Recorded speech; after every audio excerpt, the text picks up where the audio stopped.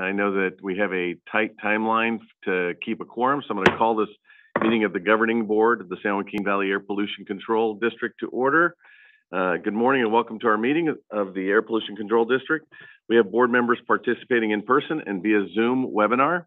We will do our best to facilitate a smooth meeting with public participation via Zoom and webcast. Before we begin, here are some important guidelines and general instructions for the meeting. Please silence your other communication devices, such as your cell phone or desk phone. This will ensure that we are not hearing any feedback that can interrupt the meeting. During the meeting, all public participants, except for board members and district staff, will be placed on mute by the host. Public members will not be able to mute or unmute manually. Only the board members and staff will be visible on Zoom. Audio for members of the public will be unmuted once they are recognized to make public comment. After each agenda item, the chair will announce public comment. The clerk will recognize any public attendee who has indicated they wish to speak. So we'll move on to item number 2, the roll call. Good morning. Thank you. Mr. Bessinger. Here. Mr. Chiesa. Here. Mr. Couch. Ms. Fugazi. Ms. Lewis. Mr. Mendez. Here. Dr. Pacheco-Warner. Here. Mr. Pereira. Mr. Peterson. Here. Mr. Preciado. Here. Mr. Rickman. Dr. Sheriff. Ms. Shuklian. Here. Mr. Wheeler. Here. All right. Thank you. We have a quorum. That's perfect. And I just want the public to know there's an extraordinary effort going on right now. It's the Rural County Representatives of California. It's their annual meeting. So some people are joining us from that. And so we appreciate your time and effort. All right. I'm going to ask, how about if I ask Member Bessinger if you would lead us in the Pledge of Allegiance, please.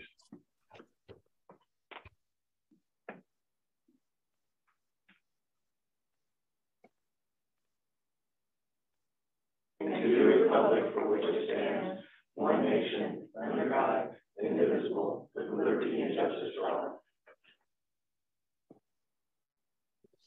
Thank you very much.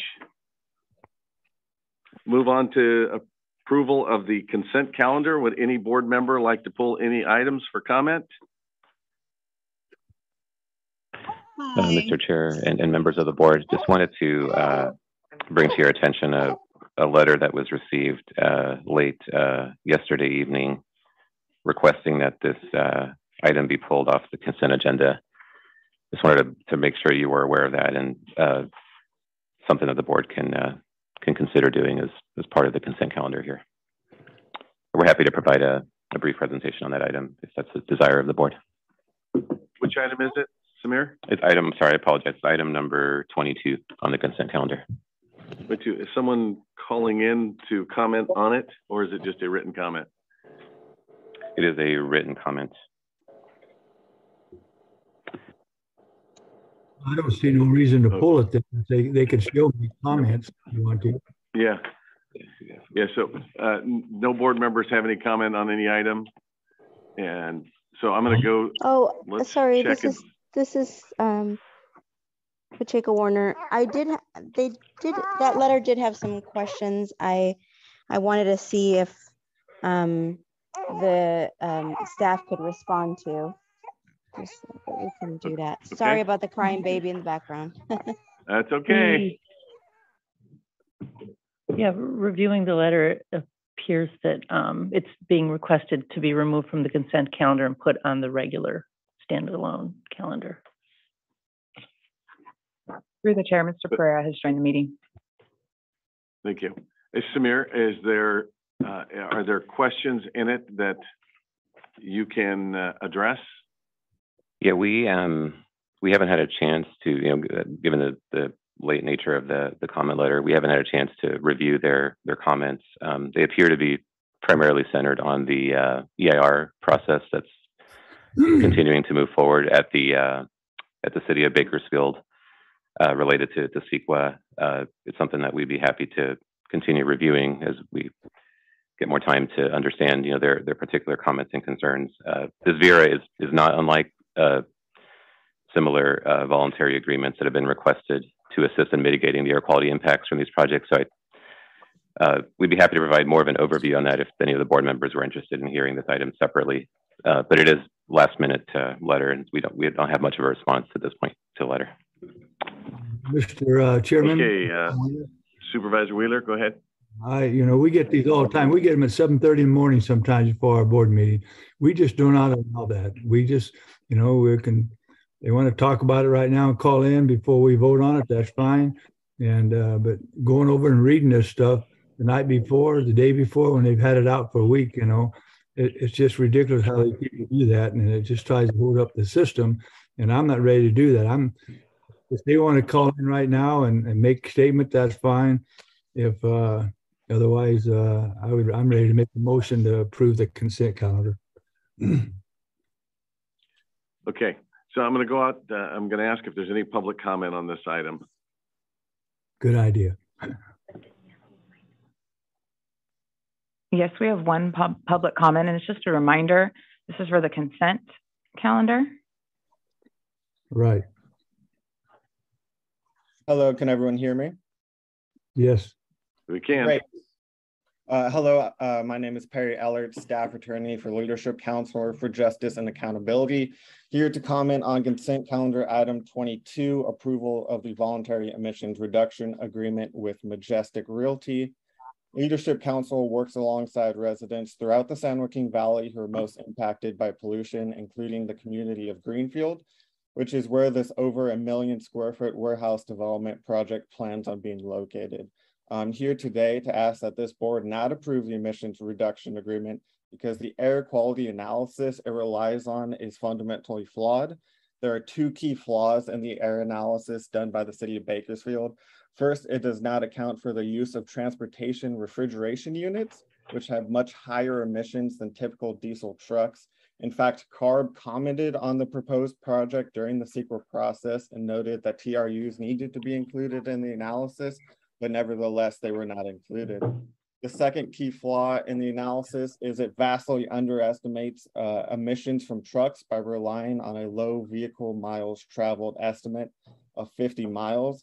It's hard to comprehend how 1 million square foot warehouse that will generate over 500 truck trips a day will have those trucks only traveling 50 miles. 50 miles won't even get you outside of Kern County. The estimate should be based on likely destinations of these trucks instead. And though, given those fundamental flaws in the air analysis, one can see how those emissions could result in a very low estimate of this project's emissions. This emissions reduction agreement relies on these flawed estimations.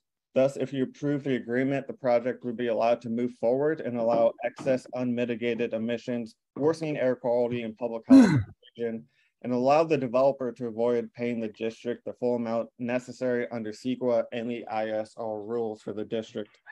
My last point is that residents near the proposed project site asked if the VERA or ISR rule fees are collected, the district take into consideration public input for mitigation projects that would directly benefit those residents who live closest to the development site and are going to be mostly directly impacted by this project. I thank you for your time. Thank you very much. Any other public comment on this item? No public comment in Fresno. Mr. Chair and board members, I just wanted to provide you a quick response to the comment, maybe just important information related to the concerns that were raised. Number one, the district has also commented on the project, and we're recommending a number of mitigation measures similar to, I think, some of the measures that were discussed there. And I just wanted to make sure that was clear that work continues as the project works its way through the CEQA process. The agreement that's being presented before your board today is based on the estimate, based on the current understanding of the project and where the CEQA estimates are today.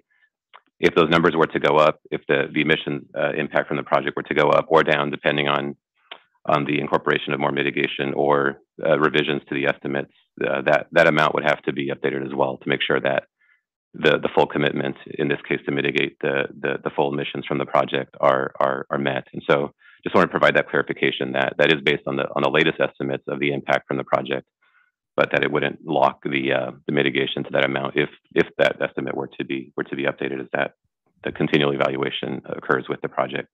And to be clear, that the commitment that is being made as part of the project here is to mitigate to net zero the emissions impact from the project. That's what the agreement here is. It's not an endorsement of the project. This is not a land use decision before you today.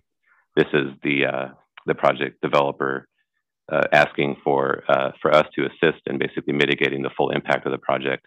And again, that's not a fixed number. That would be subject to that final certification of the EIR and whatever numbers are in that EIR. Just want to make sure that clarification was there as you considered action on the item. All right. Thank you very much for those comments, clarification. Anyone else to speak from public comment or from the public? No public comment in Fresno. Okay, I'm going to bring it back to the board. I made that motion. Will of the board. I still made the same. Okay, we have a motion to approve the consent calendar from Supervisor Wheeler, Member Wheeler. Shucklian second. Second. Shucklian. All right. Shucklian second. Do we have to do roll call? Yes, we do. Dr. Pacheco Warner, did you have a comment? Hi, I just had a question for Samir.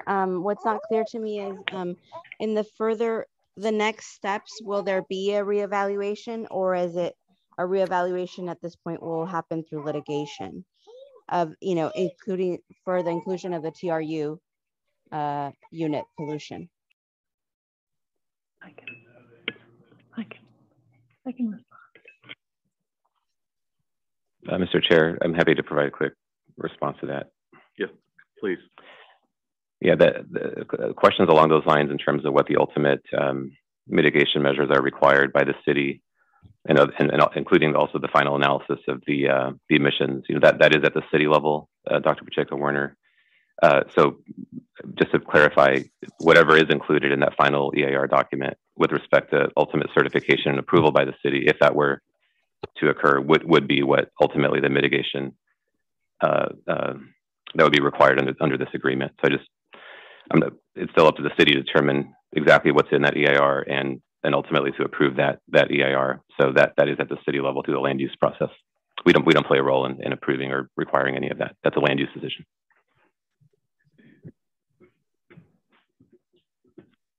Did that clarify, Dr. Pacheco Warner? Thank you. Yes, so the EIR process that they still have to complete would be where they modify that, and if they choose not to, then that's their decision. But right now, what we're approving is the estimates based on what we have now, which have been pointed out that there are some things missing. There's some estimates missing. Is that correct? I can't verify the last part of your comment, Dr. Pacheco Warner. I'm not aware. Can't comment on whether anything's missing. But you're correct in the first part of your statement that the mitigation would be based on whatever the final EIR would include, which may or may not include various levels of mitigation. Thank you so much. Appreciate it. Thank you. All right, we're going to go to a roll call vote. Mr. Bessinger? Yes. Mr. Chiesa? Yes. Mr. Mendez? Yes. Dr. Pacheco Warner? No. Mr. Pereira?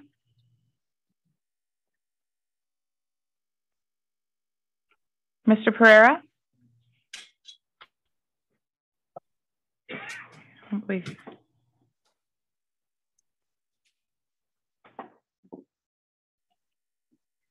Mr. Pereira, are you there? Okay, I believe we have an issue with Mr. Pereira's audio. Mr. Peterson? Aye. Mr. Preciado?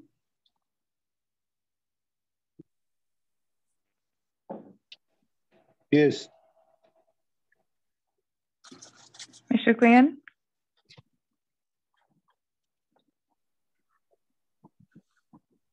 Ms. Shuklian? Aye. Thank you. Mr. Wheeler? Yes.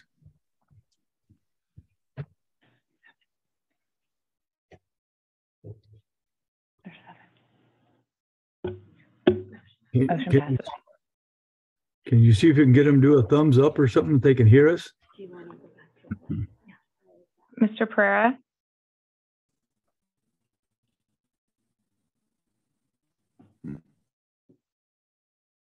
Mr. Pereira?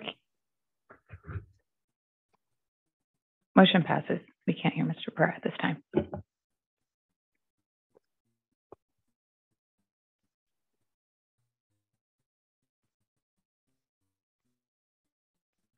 Hello. We need 8 affirmative votes for the motion to pass. Can you see? I can see him now. I see. You can see him. Did he give you a thumbs up?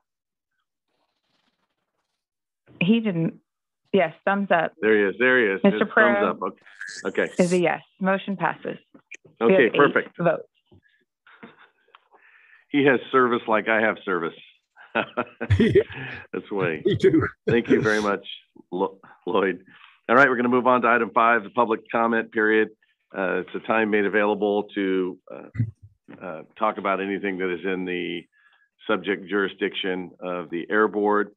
There will be time limited. If you are participating on Zoom video conference, please press the raise hand button. I vote yes. Can you hear me now? Yes, I can. Thank you. If you're participating on Zoom video conference, please press the raise hand button on the participants list so that you may be recognized to speak. If you're participating on Zoom audio conference, please press *9 so that you may be recognized to speak. Also *6 to mute and unmute yourself. So *9 to be recognized, *6 to mute and unmute. Be prepared to speak when your name or the last 4 digits of your phone number is called. Please state your name prior to beginning your public comments. And we're going to go, Adriana, is there anyone for public comment? We have public comment online. Ms. Connie Young. Good morning. Can you hear me? I can hear you. We can. Great. I'm Connie Young, Fresno resident, retired registered nurse, and volunteer with Citizens Climate Lobby, also known as CCL. Last month, I mentioned the 5th Annual Air Pollution and Climate Change Symposium that will be held both online and in person this Saturday, September 17th. Since the Air District is a public health agency, no doubt you'll want to attend this important event to hear what local doctors, engineers, and other experts from Fresno, UC Merced, and UCSF have to say about air pollution and climate change. Symposium topics will include the state of air pollution in the Central Valley. Obviously, that's of interest to everyone here today. There will be an overview of the impact of air pollution on human health, given by a UCSF Fresno pulmonologist. Another physician will speak about the health impacts of climate change. Perhaps of particular interest to you, Supervisor Wheeler, will be the talk on wildfire ecosystem interactions and climate change, given by a UC Merced professor in the School of Engineering. Yeah, I appreciate that. And I've seen that. Just depends how I feel with my treatments I'm getting, if I can make it or not. So great. Well, I hope you will. Miller. Other topics will include the state of aquifer water in the Central Valley and a talk on the role that new generation photovoltaic cells may have in addressing the increasing need for carbon-free energy. This event will be held online and in person in the UCSF building at 2823 Fresno Street on the northwest corner of Fresno and Divisadero. Free parking will be available in the solar panel covered lot just north of the building off of Illinois Avenue. Doors will open and coffee will be served at 8 a.m. and the event will begin at 8:30 a.m. Registration is required for online and in-person participation. While you're there, please stop by the Citizens Climate Lobby table to say hello. For more information, Google Air Pollution Symposium Fresno. Thank you. Thank you, Connie.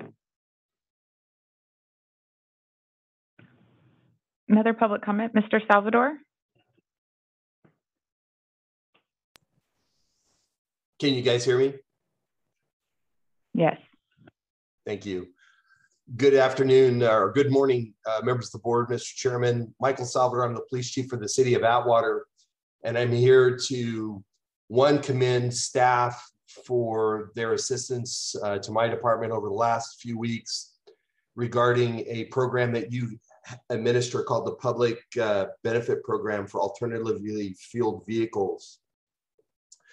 The reason for my comments today is I would like to implore the board to look at the criteria for that grant and what a public agency needs to do or can do prior to the application for the grant.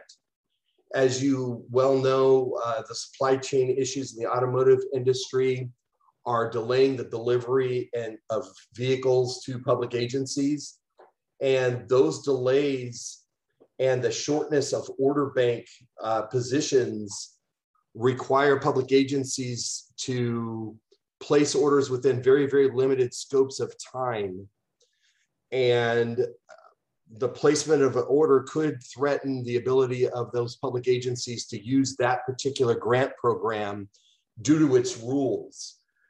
So as we continue down this new road of short order banks, limited availability, I would implore the board to look at those rules and regulations and allow public agencies to place orders when the order banks are available, and then allow for the grant applications to then be forwarded and processed to contract prior to the delivery of the vehicle, versus having everything having to be done prior to getting the grant process completed.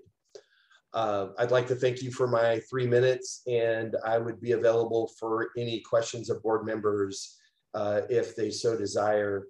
And I know several of you, so you guys do know how to get a hold of me. So thank you very much for your time. Thank you, Chief Salvador, for your comments. I'll take them under advisement. And I just wanted to let Tom Wheeler know your hand is up to speak. So take it down.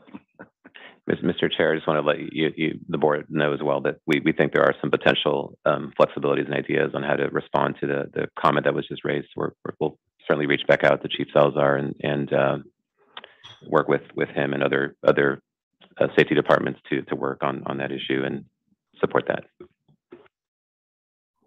Yeah, sorry, Chairman, I wanted to make a comment when everybody else is done. Public comment. One more public comment, Ms. Janet Dietz-Kamay. Thank you. Good morning, board members and board chair and staff. This is Janet Dietz-Kamay. I'm a member of CVAC, and I speak for those of us who have asthma. I'm addressing climate change. We have seen some very distressing sights of what climate change has done to not only the United States, but the world. Some areas are having ridiculously enormous amounts of rain and flooding. Some areas are having drought and dried to the point where even Canada is having forest fires, forests burning up. This is all a result of climate change. We were warned about this years and years ago, but the modeling did not indicate how fast it was going to occur. And now we have it. We have things that leave people homeless, people losing everything, including some of them losing their family members' lives. We are suffering from greenhouse gas effects upon our planet. This is a beautiful planet. We need to protect this beautiful planet. We need to do everything that we can to lower the greenhouse gases that are the cause of what we are witnessing. To bring it locally, Fresno has the highest rate, Fresno County has the highest rate of childhood emergency department visits based upon the air we are trying to breathe here, because that climate change is affecting here. Please put every effort, every focus, every attempt to clean up our air here, clean up the greenhouse gases, help reduce what is happening to people globally. Thank you. Thank you for your comments. Janet? No more public comment online or in Fresno. Okay. None here. Any in Bakersfield? No public comment in Bakersfield. Okay, I'm going to turn it back over to Supervisor Wheeler. Thank you, Chairman. I haven't been down there. I went down one time and Craig wasn't there, but this is clear from March 14th, the County News and National Association of Counties. I don't know if you guys can see it. Craig had his picture in the magazine. I'm saving it for you, Craig. But it's a hotly contested water quality rules boil over. Kings County, California Supervisor Greg Peterson discusses the impact of unclear environmental rules. And that is so true, and so much stuff that happens just like us on these are trying to meet all the requirements that the state and the feds put on us. But some of the stuff we have no control over is the pass-through traffic that the feds and the state don't step up to the plate and make rules that help us get out of that, bad air. And I just like to say one thing. We had an article in the Fresno Bee, which sucks. And when I first started really noticing the air, probably 20, 30 years ago, and I come out of the mountains, about 1,000 foot to 1,500 foot elevation, I come into a cloud during the summer that was just like fog in the winter. And I couldn't see across the valley to mountains, coast range or nothing. In the last 20 years, I've been able to see it almost every day. So when people say we're not cleaning it up, we're not doing what we're supposed to do, they don't know what they're even talking about. And for Michael Salvador, which I've known him a long time, hi, Mike, we had the same problem in Madera County. Our sheriff, they ordered some pickups, and they actually canceled them on 5 of them. And so we do need to try to adjust that to help these places that can get these replacement automobiles. Thank you. Thank you for your comments. Okay, seeing no more public, Member Bessinger. Mr. Chair, I believe Mr. Cunha was going to make a comment and we didn't see him. Okay. Is that right, Manuel? Okay, yes. For public comment, come on up, Manuel. Thank you very much. Good morning, Mr. Chair and staff and board members. Manuel Cunha, President of East Bay Farmers League. I'm here to first make a very good positive comment. The tour that Buddy Mendes went on when we had the ARB entire staff with chairwoman and some of our board members, we met with our farmer who had a trucking business and having serious problems of getting trucks ordered. Can't even take this order until 2023-24. The Air Resources Board worked with us very much and the staff of the Air District. We were able to come through a solution, but the tour and the meeting that Buddy and those folks were part of really did work, and they understand the ARB staff that's in charge of the bus and truck rule have absolutely worked with our farmers to make them work because they see the problem with the manufacturers of vehicles. So that is a very positive thing I would appreciate. And I thank ARB staff and the chairwoman, but definitely Samir and his entire team, and Buddy and Dr. Pacheco Warner also for being part of that tour when we had it here and the tractor crushing. The second comment real fast, I've got 1:48 seconds. I'm very disturbed upon the media that I've been seeing, and I will name the company. I have no problem with that. Public Radio has aired some stories that have not at all had the facts at all. it was a one-sided story.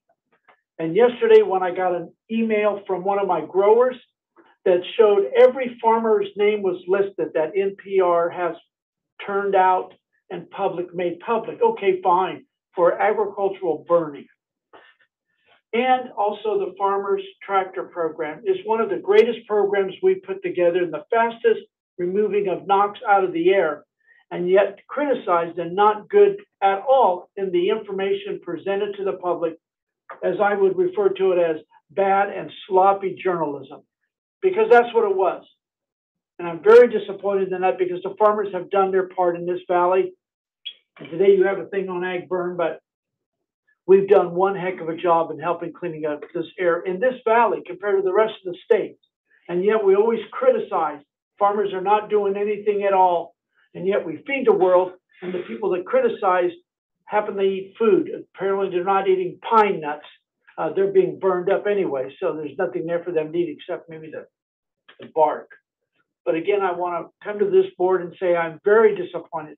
I want to thank the board, the staff, and even ARB on some of the great things we've done together. And we will continue, no matter upon the sloppy garbage journalism that is being put out there. So thank you very much. Emmanuel, you might stay right there because you're going to be up next.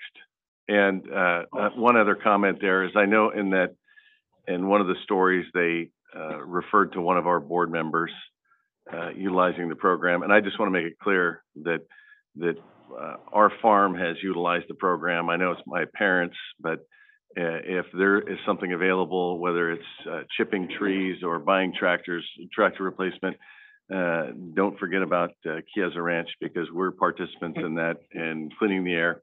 And so I just wanted to let you know. So now we're going to move on to item 6, which is a report on the District Citizens Advisory Committee activities. And then we're going to take the next two items, 7 and 10, so that they're action items, so that if anyone has to drop off because of a quorum issue, we can get that taken care of.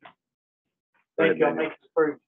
Thank you, Manuel Cunha with the Citizens of the CAC. I want to thank Chris Savage and the staff. I was in DC on the 6th of September. The board meeting was held, and we are continually, and I want to thank all the supervisors and all the counties helping to complete the membership of getting it for the CAC, of getting all 3 areas from the environmental, the ag and business, and the city. So thank you again, Board of Supervisors, for helping to continually fill those seats. In your report is the items that was discussed. I'll just go over the major thing that Shiraz Gill presented, the agricultural burn program, of all the good things that are going on in the funding, and positive, very positive, accurate report given, accurate. Make a note of that. Additionally, there was a report from the district receiving 12.5 or 12.9 million for near zero truck program, and that was presented by Todd DeYoung. The other items was the ERCs by Morgan, that the board has had an ongoing activity, and Morgan presented a report. And the last item is 617 on environmental justice group areas of Lamont and Arvin, where they're at with their meetings and stuff. So if there's any questions, I'd be happy, but I want to thank Chris Savage, the vice chair, because I was in DC not knowing how Zoom works and how my fingers are and my glasses. I wanted Chris to run it so I wouldn't mess up the meeting. So I apologize for that, but thank you, Chris. Mr. Chair, if there's any comments, I'd be happy to take them. If not, I will sit down and behave. Thank you.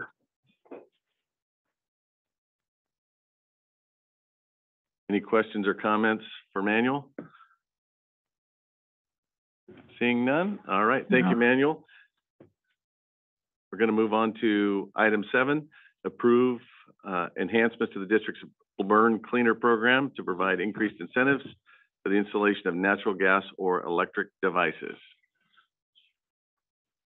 All right. Good morning, Mr. Chairman, members of the board. My name is Brian Dodds. I'm a program manager in our grants and incentives department, and it's my pleasure to be here with you this morning to seek your board's approval for the enhancements to the district's burn cleaner program.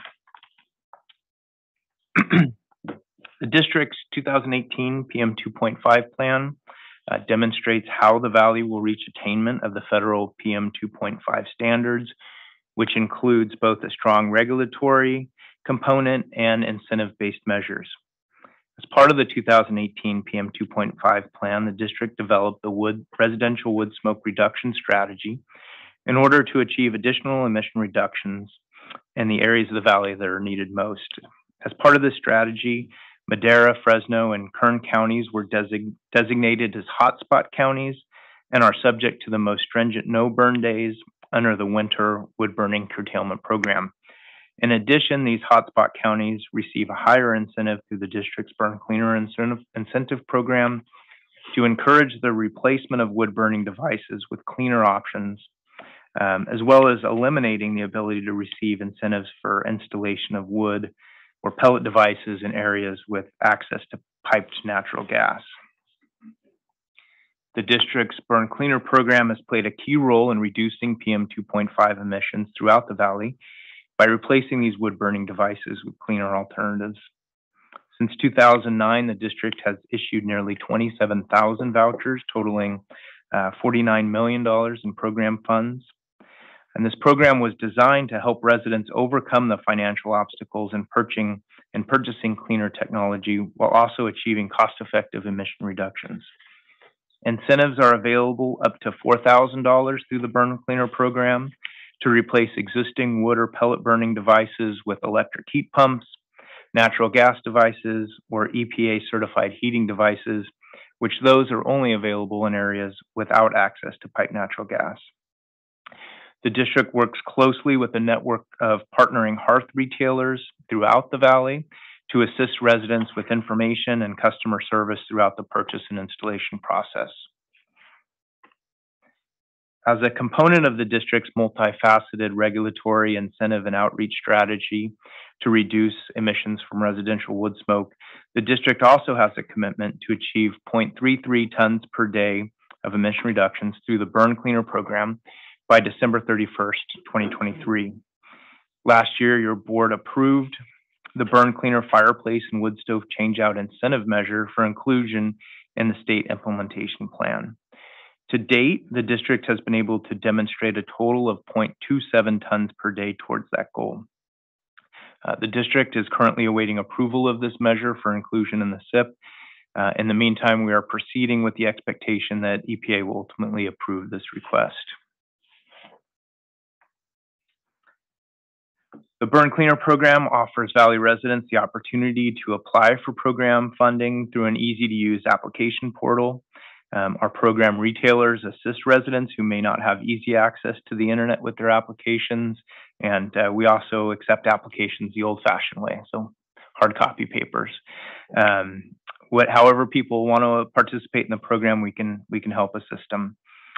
Currently, residents with access to natural gas can receive up to $3,000 for the purchase and installation of a natural gas device, and up to $4,000 for the purchase and installation of an electric heating device. Following the implementation of the hotspot strategy in 2019, the program experienced significant growth and participation. However, to date in 2022, we've seen a pretty big decline in program participation compared to the previous year. So at this point, without any changes to the program, we're projecting about a 41% decline in participation rates compared to the previous year. So district staff has reviewed program participation rates and data. We've also engaged in conversation with program retailers and participants to kind of learn more about what might be going on. And through this program review of information, we've seen an increase in costs of the eligible gas devices by about 16% over the last 3 years, and a greater increase on the wood and pellet device costs, which make up a smaller portion of our program participation. This increase in device cost, as well as a corresponding increase in labor cost, has resulted in higher out-of-pocket expenses for participants, which have impacted program participation. Retailers have also indicated that they expect additional device cost increase before the end of the year due to inflation and ongoing supply chain issues. In addition to our Valley-wide program, the board approved community emission reduction programs for Shafter, South Central Fresno, and Stockton. All include dedicated 617 funding for burn cleaner projects. To date, there's been very limited participation within the 617 communities for these project funds between the three communities. And during our regular community steering committee meetings, members have provided feedback that the available incentives are not sufficient to encourage participation. Many residents have looked into the program, but due to the high out-of-pocket expenses, have not been able to move forward with the project. And based on this issue, each of the communities has recently asked for an increase in incentives available for this program in order to help encourage greater participation. A regular review of the incentive levels offered through the Burn Cleaner program is necessary to ensure that Valley residents have the financial resources necessary to purchase and install cleaner alternatives to burning wood. This important program is part of the district's key priority to reduce PM emissions in order to reduce public health exposure, as well as achieving the federal air quality standards. In establishing the existing incentive levels, your board placed an emphasis in ensuring that low-income and hotspot county residents were able to offset the cost of entry-level natural gas devices through the Burn Cleaner programs. And this is particularly important for residents of disadvantaged and low-income communities. The proposed enhancements to the funding levels are expected to offset the recent increase in device and labor costs. This table represents the proposal for your board. For natural gas devices, we are proposing to increase incentives by $1,000 in both hotspot counties and non-hotspot counties, while also increasing the installation portion of these devices by $150. For electric heat pumps, we are proposing to increase incentives by $1,000 in hotspot counties and increase the incentive in non-hotspot counties by $2,000 up to $3,500. This increase would help offset the high cost of these units while also ensuring that low-income residents in non-hotspot counties would receive the same incentive level as residents in hotspot counties for both natural gas and electric devices. In addition, district staff is proposing a new incentive of $750 for residents who wish to take their wood-burning fireplace permanently out of service by cementing or bricking in their existing fireplace. So if these enhancements are approved, district staff will work closely with our program retailers to ensure that they understand the new incentive levels and that they're available, and that this information is passed along to interested participants. District staff will also quickly update program application materials, our website, and outreach materials to reflect these updated amounts. Any applications that are approved following board approval would immediately be funded at the higher incentive levels. And with that, today's recommendations are here before you, and I'd be happy to answer any questions you might have. Thank you for the presentation, Brian. One quick question before I go to the board for comments or questions. The hotspot, the map of the hotspots, is that available on our website so people can see and retailers know where the hotspots are? There is information on our Burn Cleaner program website that details what the hotspot counties are, and all of our communications with retailers reiterate that information as well. All right, thank you. Supervisor Wheeler. Unmute me here. Yeah, I love this program. You know, when we first started it, the exempt areas weren't, available for that dollars, but we, after much discussion, probably 30 minutes worth, we got the board to vote and the staff to work on Eastern Madera and Eastern Fresno counties to be part of this.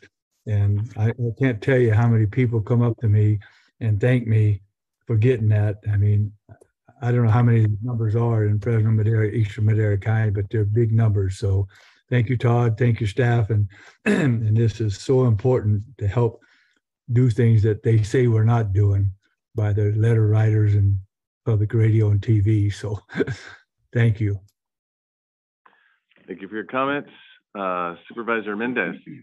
Yeah, I think this is a great approach. You know, always use the economics.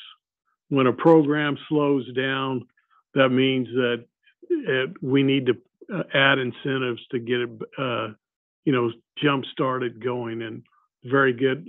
Thank you for looking into this, and this is a great solution. And thank you. Thank you, Dr. Pacheco Warner. Yeah, thank you. I agree with the supervisors. This is a great program, and really thank you for the review. And I think this makes sense.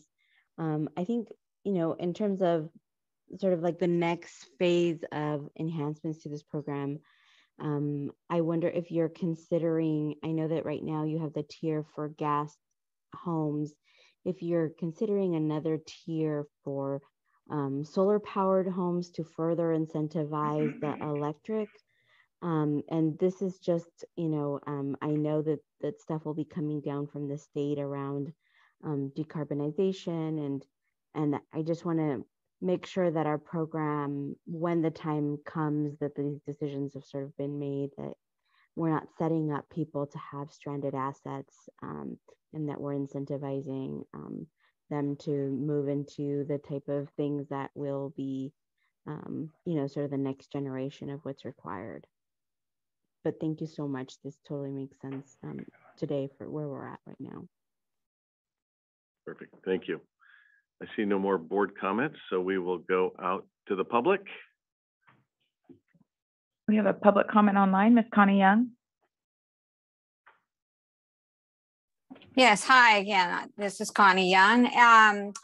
As a happy owner of a heat pump, thank you very much for the incentive for that. I had just had a couple of comments from my experience. One was, I wondered if it would be possible to provide some guidelines to recipients about how to seal off their chimney. When I went through this, the company that I worked with didn't even know how to do that necessarily. So if there were suggestions, specific suggestions for how to do that, that would be appreciated, along with, if it's necessary, to either notify the city or future purchasers of a home that a chimney is sealed off. That information would be useful as well. I'd also suggest updating the list of heat pump vendors. It was not up to date when I was going through that process, and that required me to call people. And yeah, it would be nice if you already had that list already up to date. Last point is the Inflation Reduction Act is going to be providing a $8,000 upfront discount for the purchase of a heat pump, which if people knew about that, in addition to the $4,000 through your program, I'm sure that would boost participation. So I'm hoping that you will include that information when promoting your program. And likewise, if in fact solar or rooftop solar is added, the Inflation Reduction Act is going to have significant incentives for doing that as well. Thank you. Thank you. Mr. Chair, if I just jump in really quick on this one, and just first thank Connie as one of our early heat pump participants for all the great guidance and work that she's done to help us with that particular element of our program. We agree, and we've actually updated our guidance with respect to the sealing process on fireplaces, as well as added this new component on decommissioning that also came in from Connie, as well as some other comments that have come in related to that. So very, very happy to respond to that, and appreciate all the guidance that we received from her and her experience. Also on the Inflation Reduction Act funding, and to Dr. Pacheco Warner's question, we definitely have this program designed with an eye towards these different transitions that are going on, as well as the soon to be availability of that funding, and continuing to do a good job in communicating to the public the range of options and different companies that would be able to help with looking at, say, electric heat pump system. We're absolutely aware of that, and are going to be working towards making sure that information is available to the public so that the Valley residents can fully participate with some of these new opportunities that are coming up. So just wanted to respond to that. That's something that we're definitely keeping an eye on. Thank you. Another public comment online, Ms. Janet Dietz-Kamay. Thank you. I appreciate these efforts very much. But I need to remind that during winter months, I am housebound because in my neighborhood, a neighborhood where everybody has an HVAC system, everybody has central air in my neighborhood, there is absolutely no need for them to use their fireplaces, and yet they do. Even on no burn days, there is fireplace use in my neighborhood. And so another element of this is enforcement. We need to have solid enforcement to let these people know that no burn means no burn. I do appreciate Dr. Pacheco-Warner's comments regarding solar. I have mentioned that also in the past years. When people are moving to electric, that is a rather expensive form of energy, and solar is the answer to that problem. I imagine solar on roofs or solar somewhere providing to the disadvantaged communities a source of energy that they can afford. As I say, I spend a lot of time inside during winter months because of the inversion. The inversion brings all of the pollutants down to where we are breathing. Thank you for these. And I hope that solar will also be a part of these plans in future. Thank you. Thank you for your comments, Janet. Mr. Thomas Menz. Yes, good morning, ladies and gentlemen. Thomas Menz, I'm a resident of Fresno County. This is a great program, not the least because I'm in the process of taking advantage of it myself with the installation of heat pumps in my own home, and had a fireplace blocked, which, though seldom used, will never be used by anyone in the future once I'm dead and gone. So no future biomass emissions and no more natural gas emissions come winter.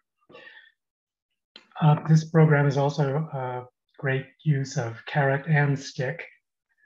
Carrot of the cash subsidy and the stick of the mandatory burning curtailments.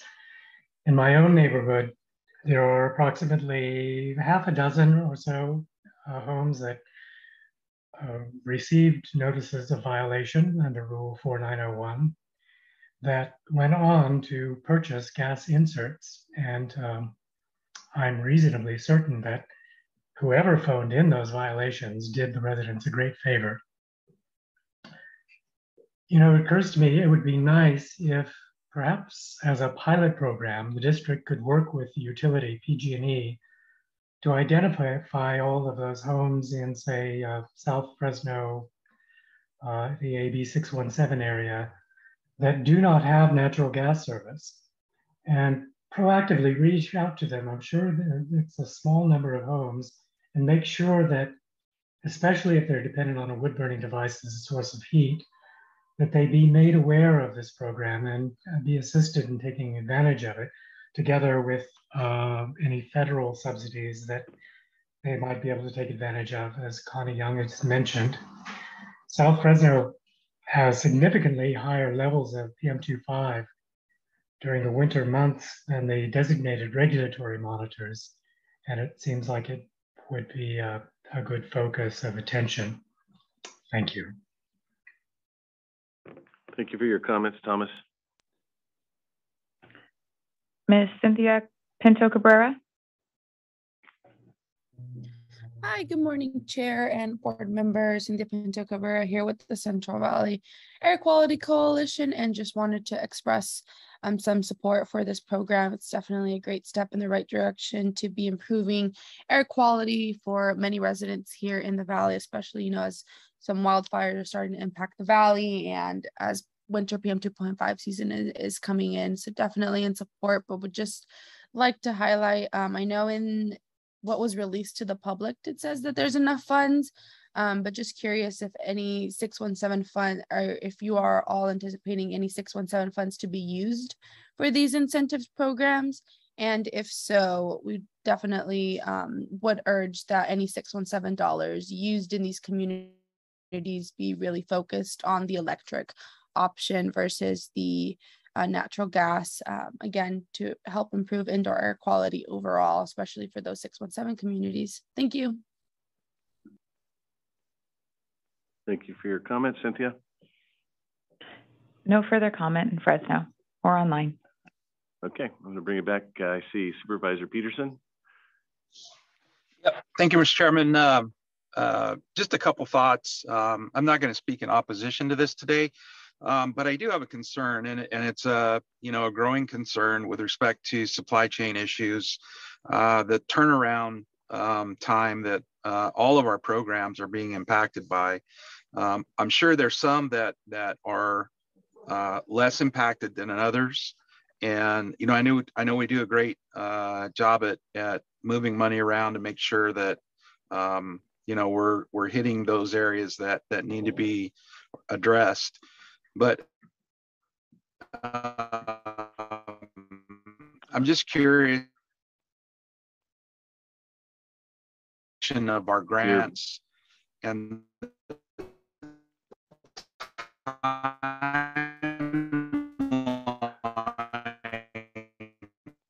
Hey, Craig, you're breaking up.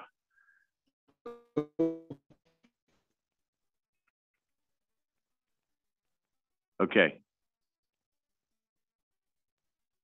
I see you, Craig. You're stuck.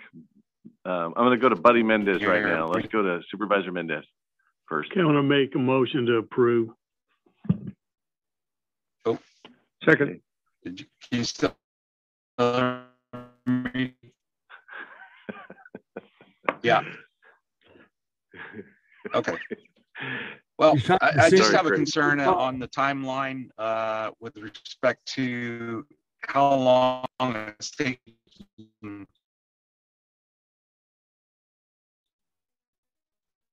Okay. Craig has a concern with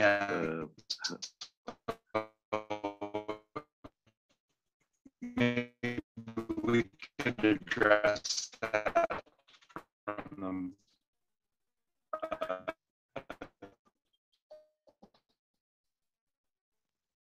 Sorry, Craig. You have a concern you want addressed, but we couldn't catch anything. Anyone have an idea what I'm supposed to do right now? Mr. Chair, I think. Can you guys hear me at all? Yes, we can hear you now. Very little. Craig, we heard you had a concern. Okay, Samir. Yeah, Mr. Chair, I think the concern that's been expressed is just talk over him. Is related to the impact that supply chain issues may have on our ability to spend money and the ability for applicants to get their projects done in time. Can you hear me now? That is something that we actually, Supervisor Peterson, is still pretty choppy. I think there's a reception issue, if you can hear us. So what I was going to offer, Mr. Chair, was that we circle with Supervisor Peterson on that issue, and we'd be happy to continue reporting out on some of the things that we're doing to try to address those concerns. This particular program is one where the product is starting to flow, and we are able to get these projects done while there are some issues, obviously, across all the industries. But it is something that we'll continue keeping an eye on and feel like we're able to move forward with these recommendations without that being an issue in terms of impacting the ability of us to deliver on this program. So we're happy to circle back on those issues, though, as part of a broader discussion on that as well. Okay. Thank you very much. We do have a motion and a second on the floor. Before I do that, I'm going to make sure that there's no one that wants to speak on this item in Fresno. No one. Thank you. Okay. There's no one here in Modesto. How about in Bakersfield? No one here in Bakersfield. All right. Thank you. So let's go ahead and call the roll. Thank you. Mr. Bessinger? Yes. Mr. Chiesa? Yes. Mr. Mendez? Yes. Dr. Pacheco Werner? Yes. Mr. Pereira? Aye. Thank you. Mr. Peterson? Aye. Thank you. Mr. Preciado. Yes. Ms. Shuklien? Aye. Mr. Wheeler? Yes. Thank you. Motion passes. Thank you very much. And then I said there are on the agenda, there are 2 more action items, but number 11, I just want Samir really quick. I think we're going to continue item 11 to the October 20th meeting. And Samir, if you could just explain. Yeah, Mr. Chair, board members, we did receive some last minute suggestions and questions from the Attorney General's office on item number 11. So to ensure adequate time to look at those issues and hopefully resolve those issues, we are recommending that that item be continued to the October 20th governing board meeting. And that would be your prerogative as chair of the governing board. Yep, so it will be continued to October 20th, item 11 will continue. All right, I'm going to go back to item 10, which is to authorize the district to serve as administrator of CARB ocean-going vessels at berth, regulations, recommendations, fund for the Port of Stockton. We need to get the correct presentation up. Just 1 second.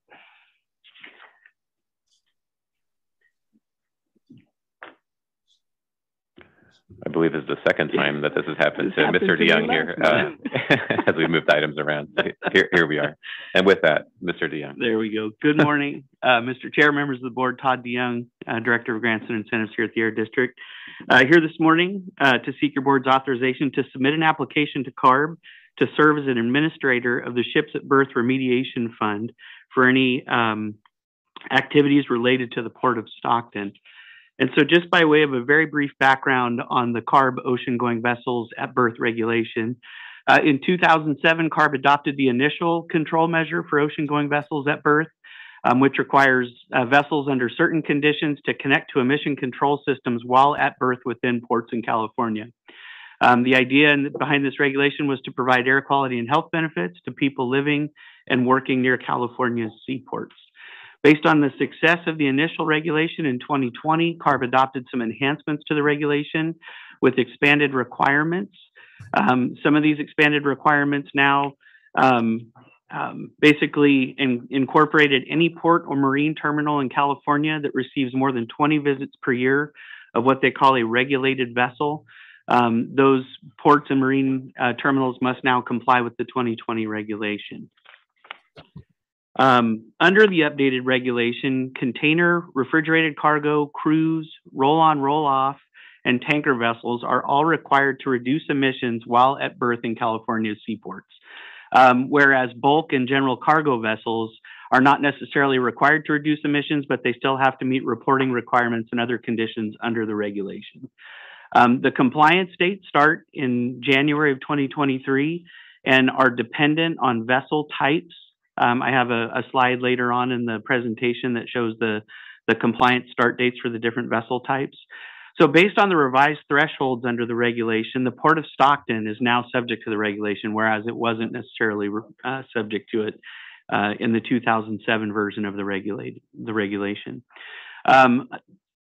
It should be noted that the types of regulated vessels that typically call on the Port of Stockton are currently limited to tanker vessels, which have a compliance start date of January 1st of 2027. And of those regulated tanker vessel trips, it's estimated that there are approximately 60 visits per year by those regulated vessels to the Port of Stockton.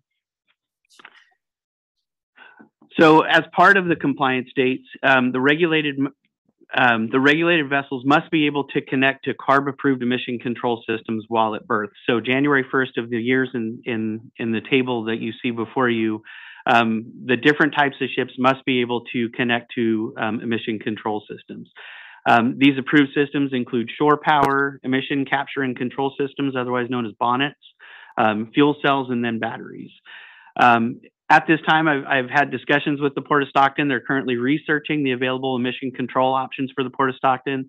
They have submitted a plan indicating that they're going to be installing emission control options at the port. However, they have indicated that they're working with CARB right now because of the lack of certified emission control options that are available today.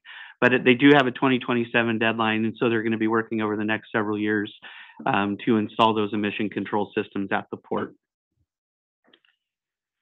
These are just examples of the various types of emission control systems that are available. The top two pictures are their shore power, where you basically plug into electric power and shut off your ship's engines.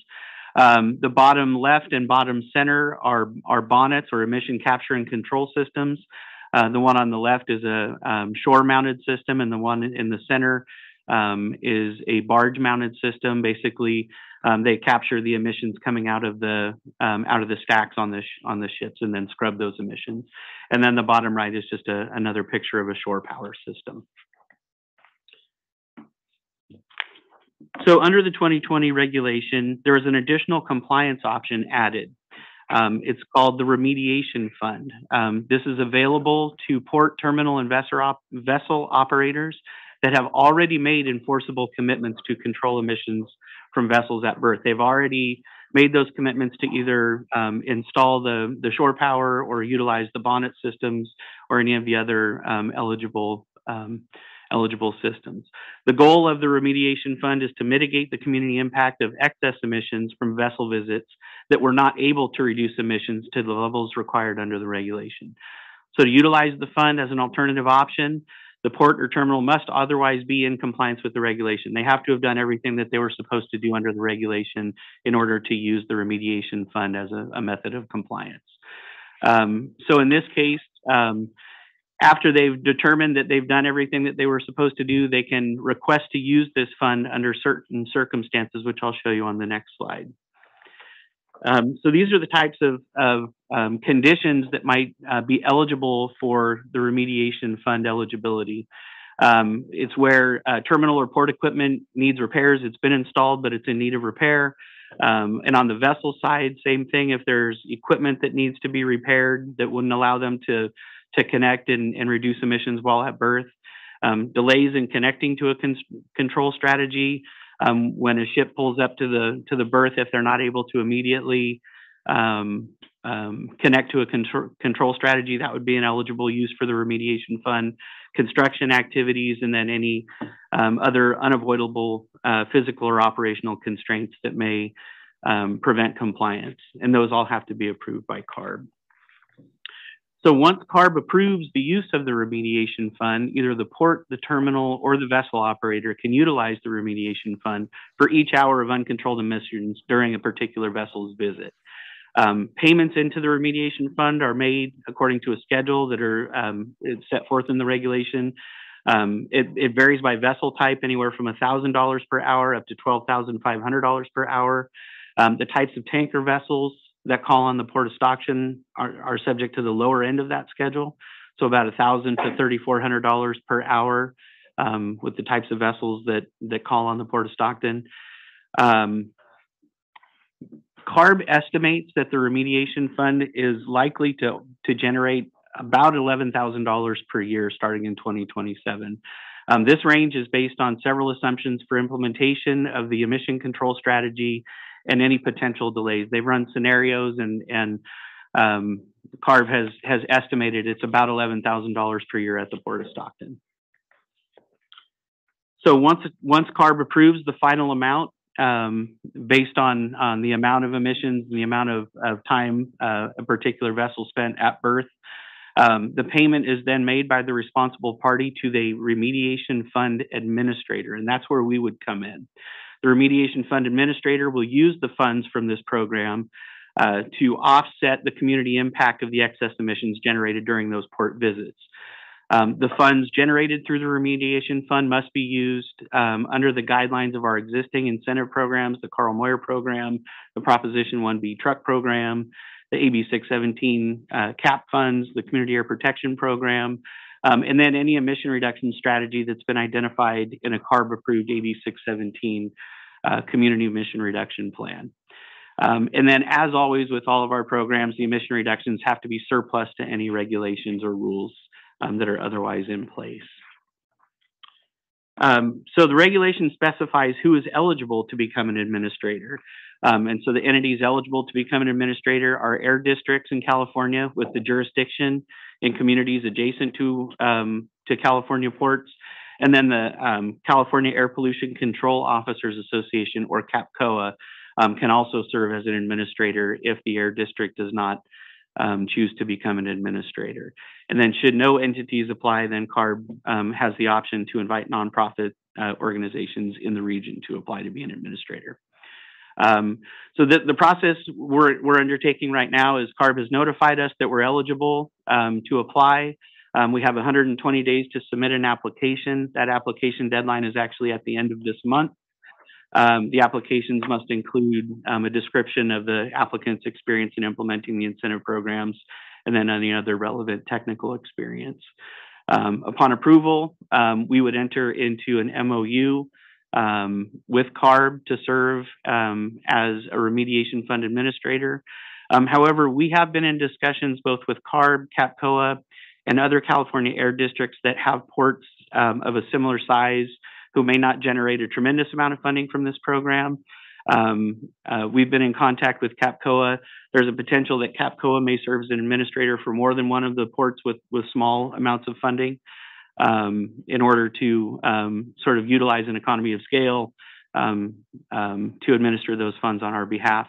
In any case, we would work closely with the administrator to identify projects that have a direct benefit to residents within the vicinity of the Port of Stockton. So in terms of next steps, upon board approval today, we would submit the application by the 29th of this month to CARB to become a remediation fund administrator. Once approved, we would enter into that MOU with CARB, and then we would work very closely with the Port of Stockton to get a better idea of how much money we think can be generated through this program, and then work with the communities surrounding the Port of Stockton, including the Stockton AB 617 community, to identify those potential incentive projects to mitigate those excess emissions. So with that, that concludes my presentation, and I would be happy to answer any questions. Very good presentation, Todd. Member Bessinger. Thank you, Mr. Chair. If I'm a shipping company and I take advantage of this, is there a commensurate reduction in fuel? Is there fuel savings that are substantial enough where we can get their attention, or are they saving, you know, $500 and then costing them elsewhere? Right. There, depending on the type of emission control system that is used, for instance, shore power does have significant fuel savings because basically you're shutting down those onboard engines and plugging into electrical power. The concerns that I've heard is, you know, we don't want to make this like a pay to pollute sort of option for the shipping companies. So the benefit has to outweigh any potential negatives. So there is a significant savings and a benefit to plugging into these emission control systems in general. Thank you. Mm-hmm. Thank you. Supervisor Mendez? Yeah, I just got one quick question. How come CARB isn't just doing the whole thing? That's a good question. I think in my mind, they want to give the control over the types of projects down to the local level. They want to make sure that the local air districts and the local communities have a say in the types of projects that are done, whether those are truck replacement projects, port handling equipment. My assumption is that they want as much local control over those dollars as possible. Just another note, Supervisor Mendez, the actual implementation of all these programs, whether it's MOIR, Prop 1B, CAP funds, is done at the local level. So the experience in actually running these different emission reduction incentive grants is at the local air district level. Yeah, and then the other deal is it's a minuscule amount of money, so they don't care. It is, and on that note, by the way, the smaller the amount is, we'd actually prefer it was zero, to be honest with you, because then it means that the ports have installed, shore power, and you don't have any of these excess emissions. So our actual larger aim in all of this would be to promote that down to, preferably a zero amount coming our way. Good comments. Through the chair, Mr. Rickman has joined the meeting. Perfect. I see no more board questions or comments. Let's go out to the public. No public comment in Fresno or online. Okay, none in Modesto. In Bakersfield? No public comment in Bakersfield. Okay, bring it back to the board for action. Motion approved. I'll second it. Thank you. We have a motion and a second. Roll call, please. Mr. Bessinger? Yes. Mr. Chiesa? Yes. Mr. Mendez? Yes. Dr. Pacheco Werner? Yes. Mr. Pereira? Aye. Mr. Peterson? Aye. Mr. Preciado? Yes. Mr. Rickman? Yes. Ms. Shuklian? Aye. Mr. Wheeler? Yes. Thank you. Motion passes. Hey, thank you very much. And thanks for letting me move item 10 up. Now we're going to go back to item 8, verbal report on the wildfire season.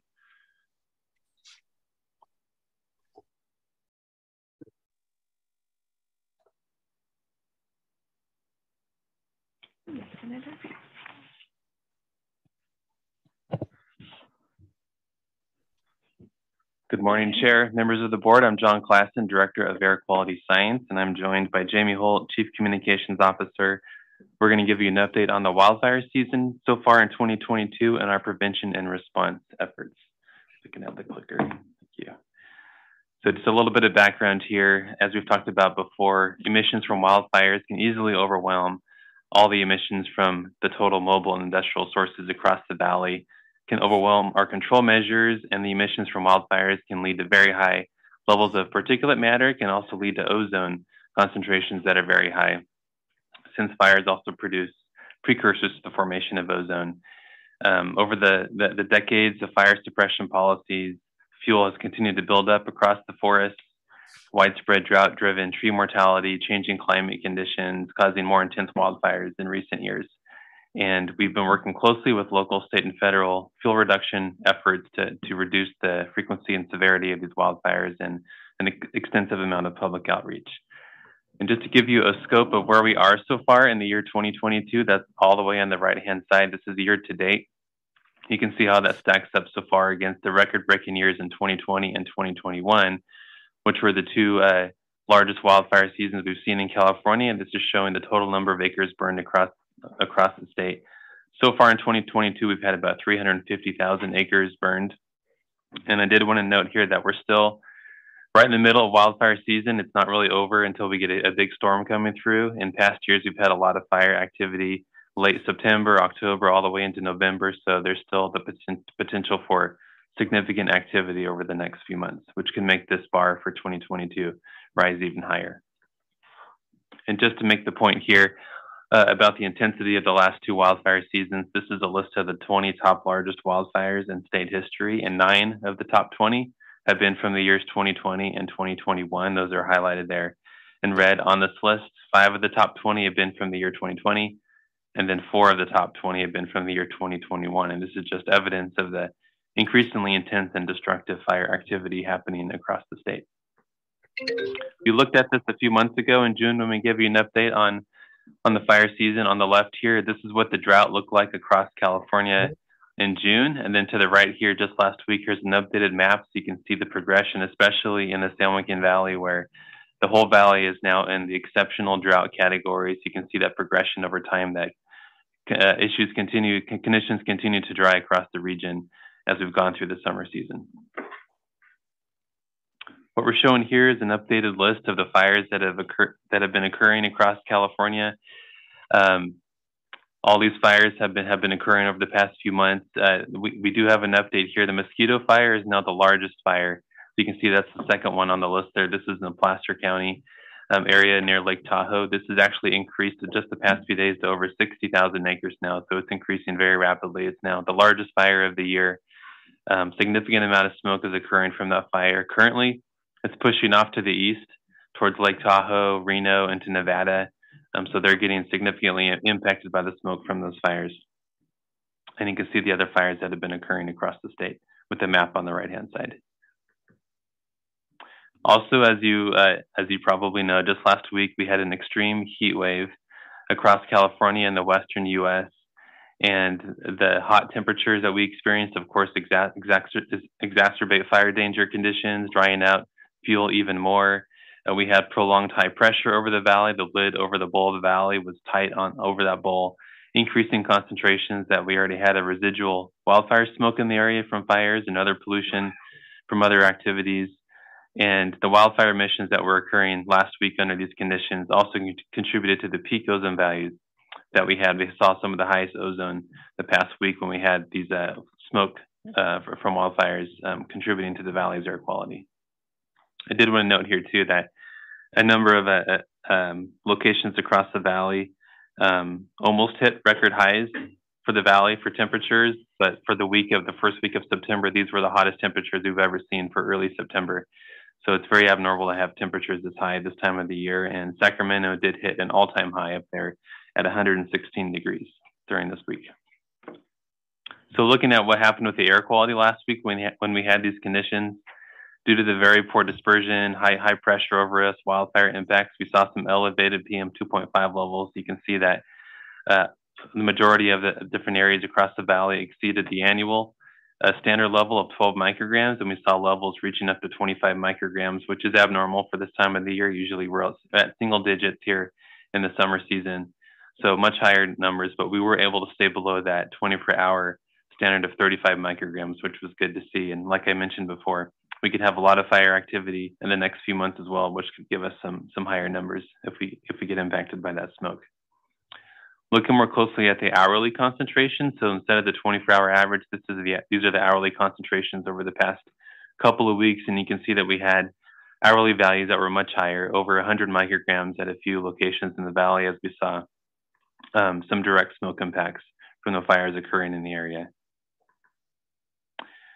Showing here just a few satellite images of the progression of some smoke impacts from last week over the past few days. On the left-hand side, you can see smoke from the mosquito fire starting to come into the northern part of the valley there, circled in red.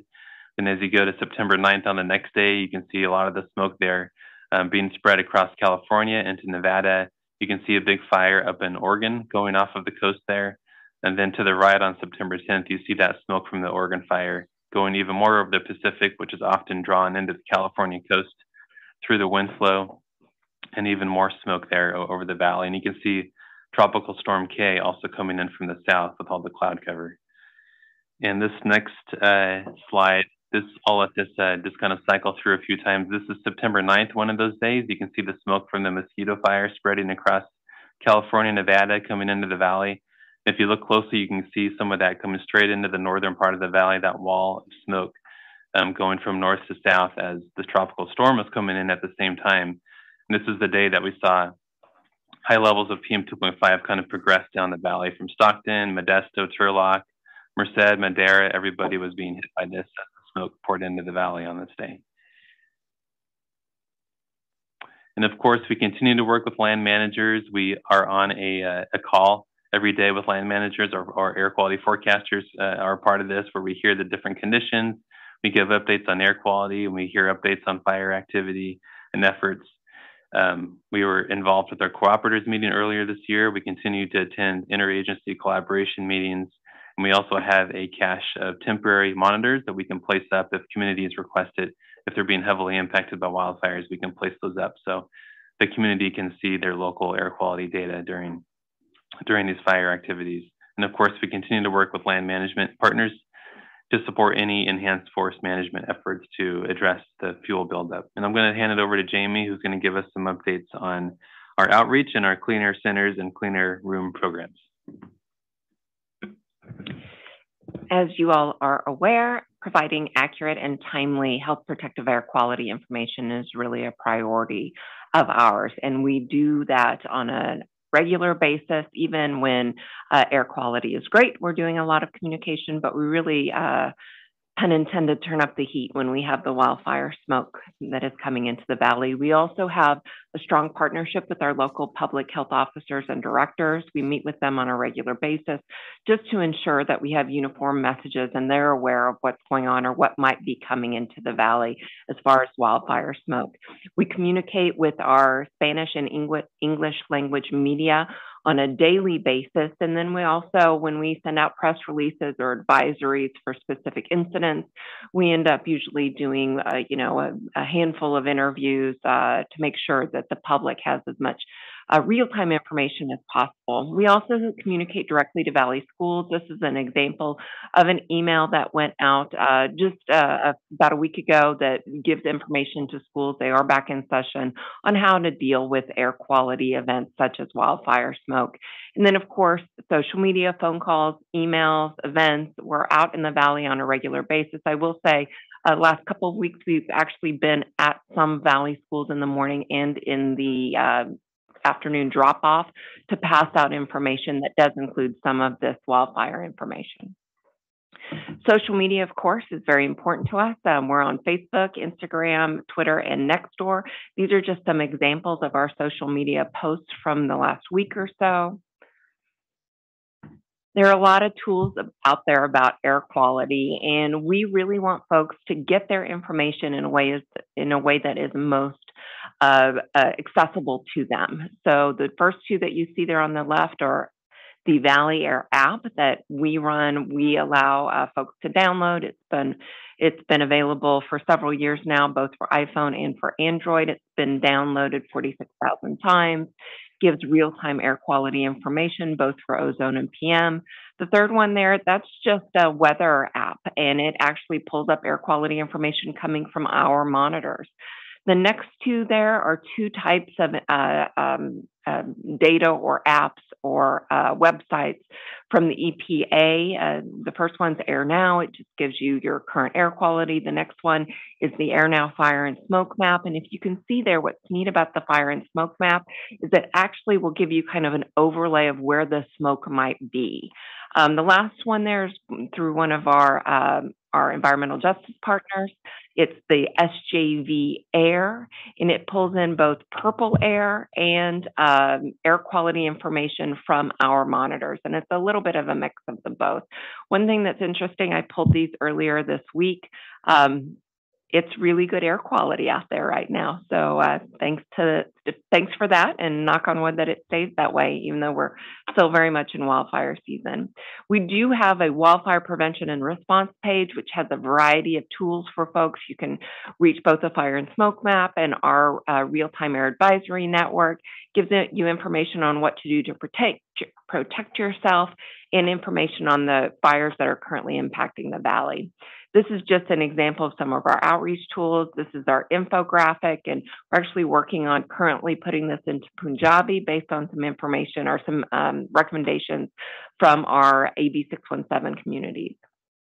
Our Clean Air Centers pilot program, you might recall, established a grant program whereby we are hoping to set up a network of clean air centers throughout the valley where vulnerable populations can go to get a bit of a respite from wildfires, smoke, or other air quality events.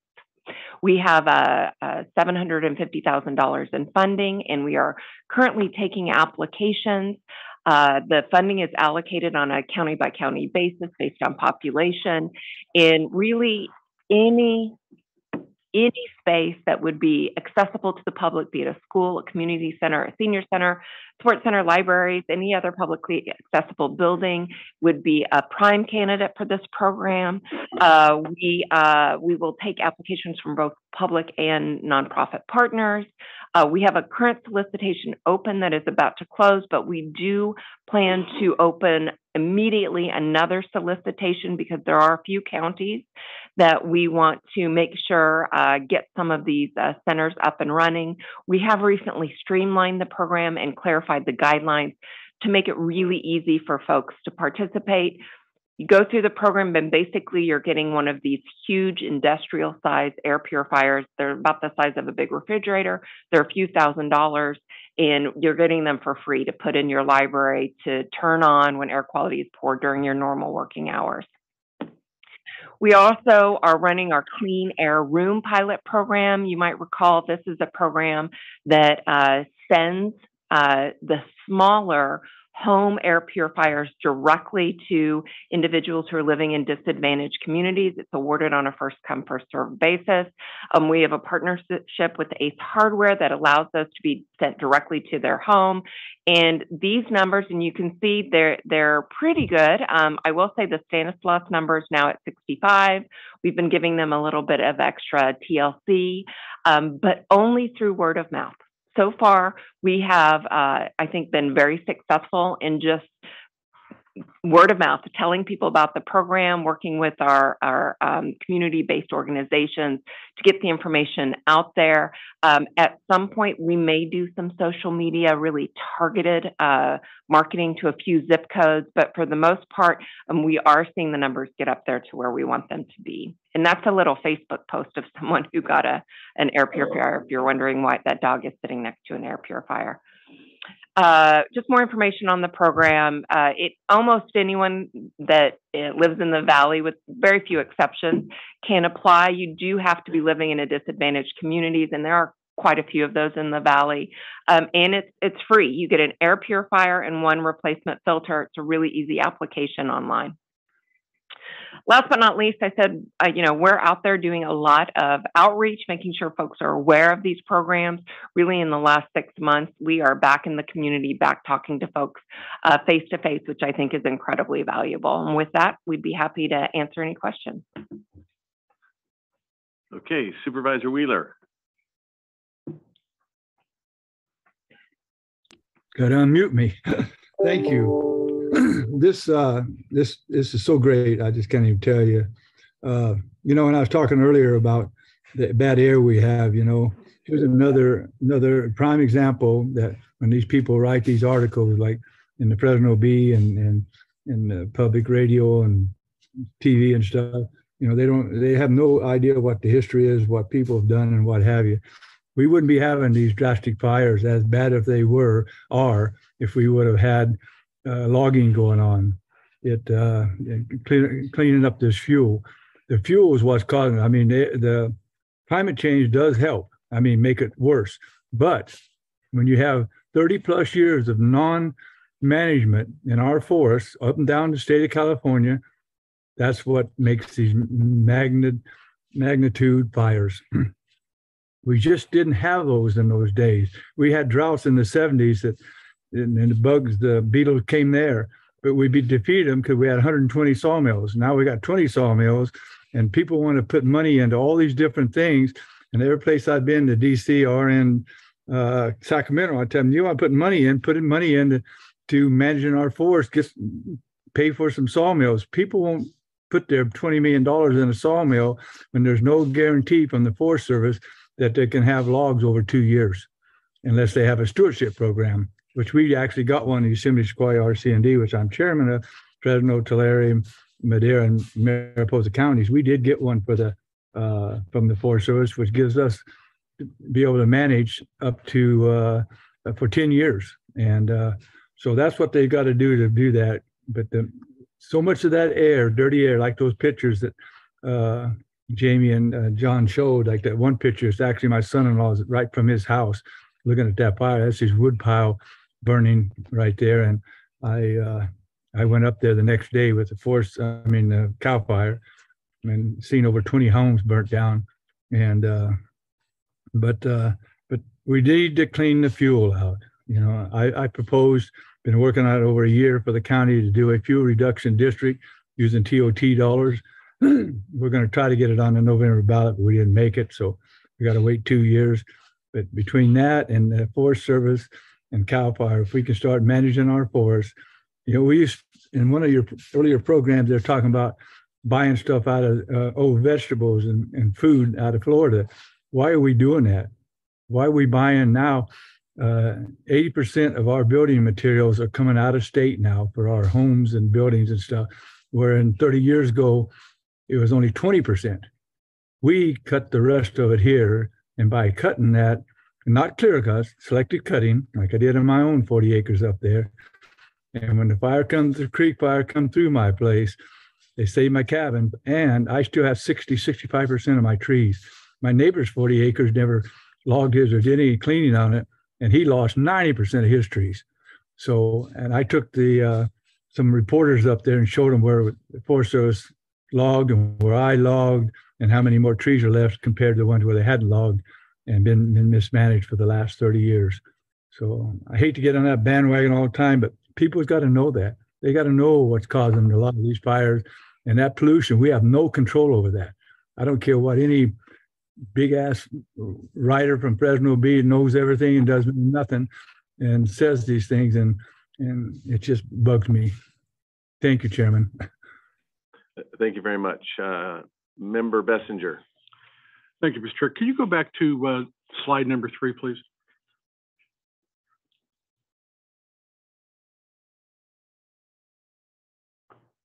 I kind of want to make a point.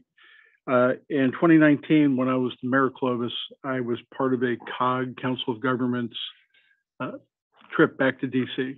And we spoke to congressional and senatorial folks about the need for loggers and fellers. And I told everybody that we would listen, we have 1 million dead trees in Fresno County, and things are going to go bad if we don't do something. And one chief of staff actually kind of looked at me with a degree of contempt where I almost wanted to put my hands on him. And the remainder of them kind of looked at us like, well, they could have cared. There was absolutely no concern. And the next year in 2020, boom. And then 2021. So to kind of jump on Taunton's wagon here, if we don't push the federal and state governments and the utilities to do their own cleaning, we're going to need to, this is going to continue. There's nothing we can control over it. So whenever someone who claims to be an environmentalist speaks, they need to understand that this is the other part of the equation, is cleaning out the stuff that's going to be dead, because you want to save the spotted owl. Well, the spotted owl went up in flames with a bunch of other wildlife, and it could have been prevented. That's all I'd say. Thank you very much. Dr. Pacheco-Warner. Hi, yes, thank you. So thank you so much, Jamie. And I have a couple of questions. One, in terms of some of the traffic that's coming into our app, do we have data about, or our website, in terms of the communication efforts that we're doing? Are people being drawn to our site, or are they maybe going into one of those other folks that we mentioned? And I know you wouldn't have the other apps data, but I wonder if you have, if you see the increase in traffic into our website and our app. And I'm just wondering, maybe trying to understand if people are getting that data from our app or our website, or are they really just, kind of getting it through you? And when you go on TV or the press releases or the social media posts. So just trying to get a sense of where people are ending up for their information, if you have any of that data. And then also just a huge congratulations on the portable air purifiers pilot program. That's fantastic that we're at 86%. I really look forward to seeing some of the data that comes out of it in terms of who are the recipients, where, and I really look forward to seeing how other partners around the valley could help elevate that program to, hopefully we can continue to have the program and even expand it in the future. because it's just so fantastic, and hopefully we can get funds to tie some more public education around those types of units for those that maybe don't qualify for the program but can afford one and don't have one. So yeah, thank you for all your work on that. Dr. Pacheco-Warner, just very quickly, I do have one bit of data for you. When we gave this presentation or a similar presentation in July, our app download number was at 48,000. It's now at 56,000. So since June, not July, in June, we have seen that increase in people downloading the app. You're correct, I don't have any other numbers in front of me, but I can look into that. And then Samir, I think, wants to weigh in. Yeah, just another quick observation that I think as Jamie did a really good job outlining, there's a wealth of information now that's becoming available on air quality, whether it's apps or mobile web pages, and now with social media continuing to and I'm still catching up, I think, in some ways on social media, but with social media being such a tremendous source of information, tremendous in magnitude and often in accuracy. What we're seeing is that we're trying to meet people sort of where they are too. So that while our app is an important tool, and you're seeing numbers go up on that app, we know that now on Siri you could even ask for air quality information. You may have other apps. You may use the EPA AeroNow app. There's actually great tools on the fire and smoke page that Jamie had mentioned. And so we're advertising a lot of these different tools, and we're also trying to make sure the word gets out through a very multifaceted approach. We work with media, there's TV, there's all kinds of ways that folks are accessing information. And we're just trying to make sure that in whatever ways are available out there, that this information is available. And what we are seeing is that it's becoming, pretty ubiquitous throughout, I think, not just the Valley, but throughout the state. As we've seen these impacts, a lot of concern, a lot of interest in what the air quality is. And we just want to make sure that folks have that information in the best ways that we can come up with.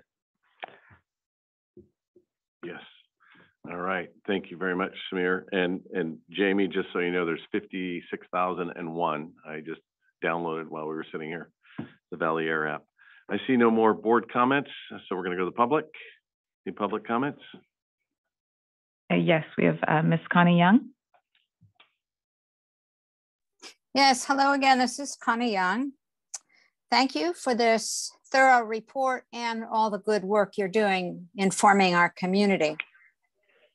I appreciate that this report acknowledges the role of changing climate conditions, also known as climate change, which include the worsening drought and drought-driven tree mortality. In your public education, however, you refer to, quote, recent hot and dry conditions. I encourage you to use the term climate change as part of your public education about wildfires. It's critical that the public understand the connections between climate change and wildfires in order to recognize the importance of addressing climate change as part of our response to wildfires. As a respected and trusted messenger in our community, you could have a significant impact on raising awareness about and changing public opinion about the impacts of climate change and the need to address it. Thank you. Thank you, Connie. Ms. Janet Dietz-Kamay. Thank you. Climate change. I'll say it again. Climate change. Wildfires are now a summer and fall norm. We can look forward to future summer and fall wildfire events. It must be regarded as normal. We don't like to look at it that way. Sadly, through climate change, that is how it is. Summers are hotter. Each summer is hotter than the last. We are in a severe drought. The air is hot and dry, and we have dying trees due to insect infestations, due to drought, due to climate change. These are the conditions we now must endure because we did not pay attention to climate change. I want to thank you for updating the the information to residents regarding air quality. I am seeing wonderful progress here. I receive air quality information on my phone. I look for it on my tablets, on my computer. Very helpful. Thank you very much. And I'm thrilled that for certain populations, air purifiers are being provided. Very important. I have air purifiers in my rooms, in my home, and in my cars to protect me from the air quality that sometimes is so degraded, it is hazardous to me. Thank you for clean air centers. This is extremely important. There are some of us who unfortunately do not have the luxury of air conditioning. Thank you for the clean air centers. Very important under the climate change conditions under which we now live. Climate change. This is our new normal. We need to reverse climate change. Thank you. Thank you, Janet. Ms. Jasmine Martinez. Hello, everyone. Jasmine Martinez with the Central Valley Air Quality Coalition. The San Joaquin Valley is one of the most polluted regions in the nation, and our air is made even worse by wildfire smoke. As noted in this presentation, we have continued to see an increase in wildfire intensity and impacts throughout the state. Yet they are still considered exceptional events when evaluating our attainment of federal health protective standards. This is unacceptable and alters our understanding of the air Valley residents breathe. Clean air centers, air purifiers, and public education are great resources to offer, but the district must also do everything possible to regulate the regional sources in its control, since they cause and exacerbate climate change impacts, which then lead to more intense wildfires. One example of this is the dozens of oil and gas wells that were found to be leaking in Kern County that were releasing dangerous levels of methane, which has more than 80 times the warming power of CO2. The impacts that we are seeing are connected to a failure to properly regulate these sources locally. As climate change escalates, our environmental justice communities are disproportionately impacted and in need of strengthened climate resilience. Wildfires are no longer exceptional, as some of my previous commenters have noted, and they do represent the reality of the state of the air. And one question I do have for the district is, are there ways that the agency is tracking and considering wildfire emissions in our attainment plan and or in addition to it?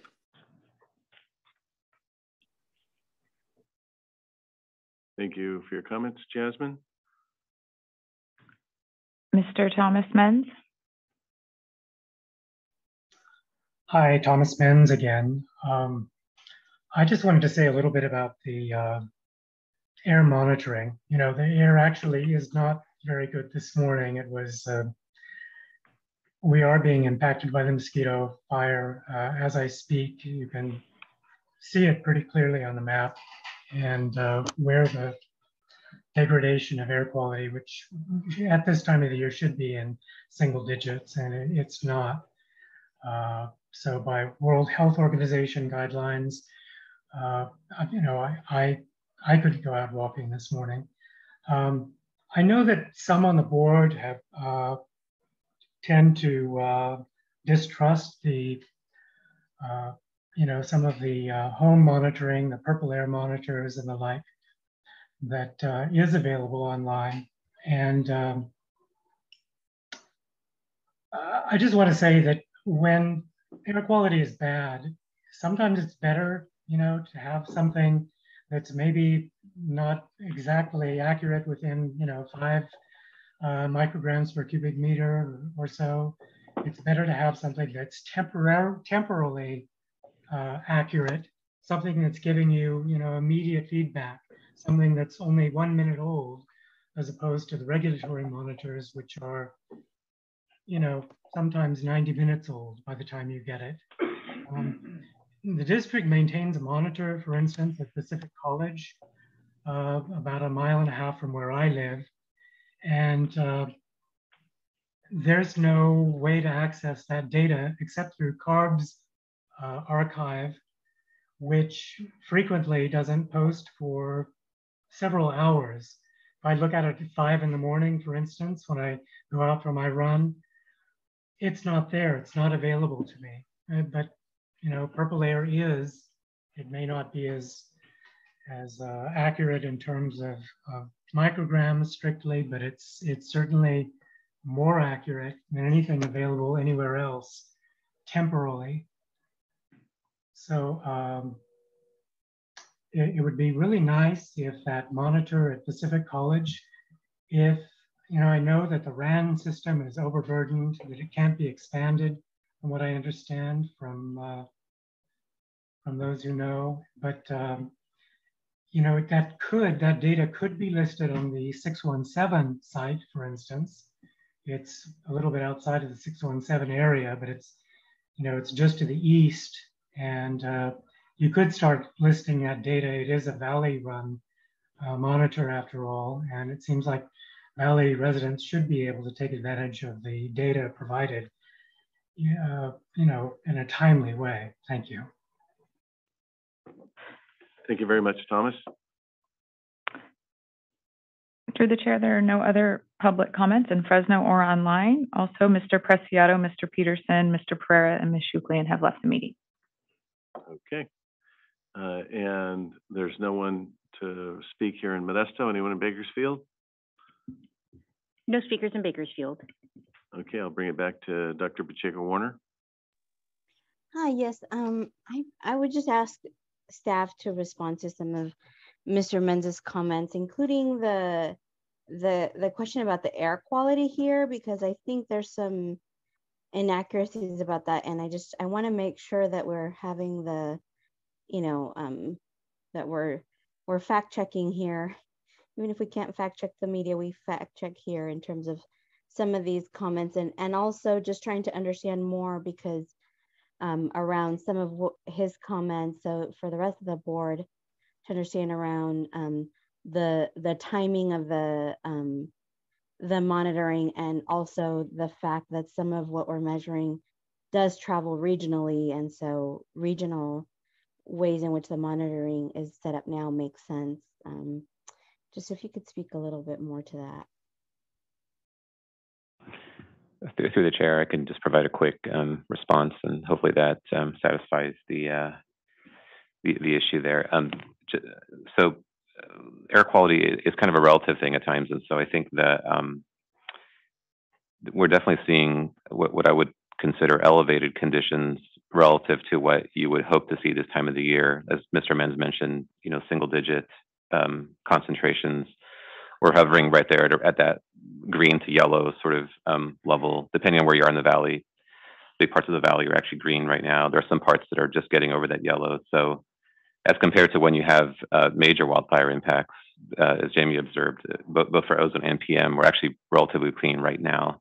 But there are some, as compared to maybe what you would hope to see during this time of the year, you know, there definitely is some smoke infiltrating the valley. But again, it's not at that level that you sometimes see when you're completely smoked out by, you know, under the worst conditions. So just wanted to, and it varies throughout the valley. So there's great tools, like we mentioned, Fire and Smoke, or our app, where you can actually look at the air quality across different parts of the valley. You can access our data in real time, and by real time, it's the latest hour is reported, you know, several minutes after that hour on our app. I do know the CARB page that Mr. Menz was mentioning maybe an hour or two behind, but you can actually access that data on our app, or actually on the EPA's app as well, in that quote unquote sort of real time basis, where it's a bit after the hour, and it averages that last hour, and that is available on that app along with all the other data that was mentioned. I don't know if that fully answers the question. John, did you have anything else to add on the air monitoring side of it? Yeah, no, that's right, Samir. And Mr. Menz, if you have any questions on how to access that data on AirNow or RAN, just please get in touch with me and I can show you. But yeah, the data from the Fresno Pacific site, which measures PM 2.5, is available on those other tools in real time. Thanks. Thank you very much. I think that is all we have, and this is not an action item. This was just a verbal report, so I appreciate John and Jamie. Your update. We're going to move on to item 9, receive an update on implementation of the agricultural open burn phase out strategy. Mr. Chair, board members, Mr. Gill worked his way up here for the presentation. Just wanted to give you a quick context on this one. This is a major strategy and priority for your board in working very closely with the Valley's agricultural community to implement the only of its kind program anywhere in the state or country to phase out the remaining open burning. It's a very challenging project, very challenging strategy that we've been working on here for a couple of years. And because of its importance and ongoing hard work on the part of the Air District, again, primarily the hard work going on in the ag community itself, we want to continue to provide reports on how this is going and some of the next steps and where we are in this continuing journey. And with that, I'll turn it over to our Deputy APCO, Shiraz Gill, to give this presentation. Thank you, Samir. Good morning, Chair, members of the board. My name is Shiraz Gill. I'm one of the deputies here, and I'll be giving you this update on the implementation of the ag burning phase out in the San Joaquin Valley. So there's been tons of efforts by the Valley to reduce ag open burning over the years. Valley does have the toughest restrictions on ag burning in the state. And this is primarily due to SB 705, and that only applies to the San Joaquin Valley. Through the requirements of this Senate bill and the amendments to our local rule, which is our district rule 4103 open burning rule, the San Joaquin Valley has implemented prohibitions that have significantly reduced open burning over the years. Now, the California Air Resources Board has always supported and concurred with the district burns regulations. The district works very closely with CARB every time we put a report out, and they have to support and concur on these requirements. Your board has also prioritized continued efforts to identify and demonstrate new alternatives to reduce open burning emissions here in the San Joaquin Valley, and including the phase out strategies that your board approved recently. Now, I'll walk through some of the efforts that we've done to reduce agricultural open burning over the years. Again, we are the only region in the state to phase out ag open burning. Now, the district also operates a very comprehensive smoke management system. This is the tool that we have to make sure that open burning is, when there is open burning, it's regulated. It's tightly regulated through this program and hugely enforced. Any of these open burn piles are inspected prior to burning. Now, keep in mind, open burning is only allowed when there will not be an impact to air quality standards, or if it's around smoke-sensitive areas and it does not cause a public nuisance. Now, since 2005, the district has prohibited burning from a majority of field crops, prunings, orchard removals, and weed abatement, among other materials. And until 2014, we were getting significant emission reductions. We reduced ag burning by over 80%. Now, as you know, at that time, we also started losing a significant amount of biomass capacity, which was really the main method of alternative to ag burning. This is where, farms were taking their material to biomass facilities. In the 80s, we used to have about 20 plants. We're down to 5 plants today. And this loss of biomass capacity is the main reason we've had some impact to the transition away from open burning. Now, the district works very closely with CARB and other stakeholders, and over the last couple of years, we work very closely with them to develop a final phase-out strategy for the remaining ag burning.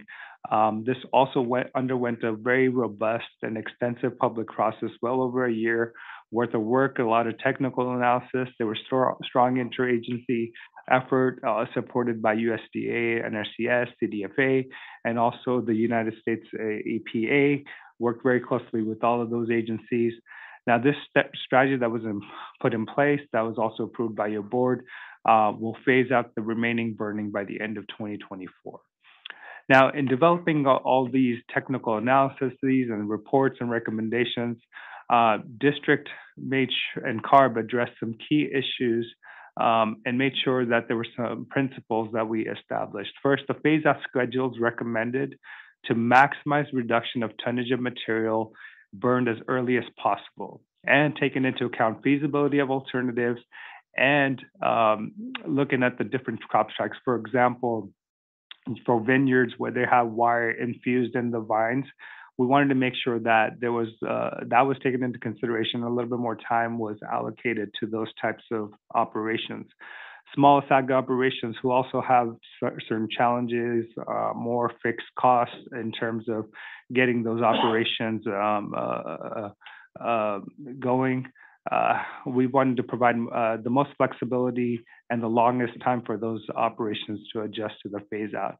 We also recognized that there was significant support needed to assist with this transition away from open burning, and due to the limited availability of the machinery that's out there and the much higher cost of these alternatives. Now, recognizing the need for these new alternatives, your board in 2018 authorized the new Ag Burn Alternatives Grants Program. Now, this program provides financial incentives to chip ag material for multiple different types of things that could be done for soil incorporation. You could do land application or take it off-site for beneficial reuse. Now, since 2018, your board has allocated $25 million in local district funding to the program. And in August 2021, with strong local advocacy, your board accepted over $178 million in additional state funding. To expand the fleet capacity, we recognized that was going to be a very important aspect of making sure that this program is successful and to support use of new alternative practices. Now, this program is operated through a very streamlined online process. As you can see, there's an image to the right where you can just apply and fill out some questions, and it's pretty easy process. We also make sure that we're issuing the vouchers on a timely basis. Now, there's a lot of work that had to be done, especially outreach to Valley growers. We've done a number of things in this area to make sure that people know about the program, know about the phase out. And we've also done tailored outreach to small growers. We've created a number of outreach materials, including flyers, graphics, and videos. We've done outreach to trade organizations to help conduct webinars and presentations to growers and associations. We've done press releases. We've had multilingual radio advertisements. And of course, we wouldn't be complete if we did not do social media outreach. And we continue to do that. This is a very important thing to make sure that people are aware of not just the phase out, but that there are incentives available for this program.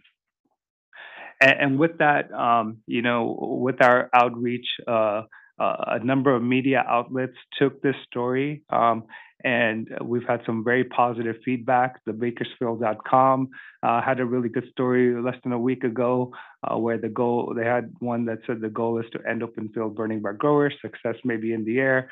A number of other stories that really outlined helping farmers know that this phase out is happening, but that assistance is also available to farmers.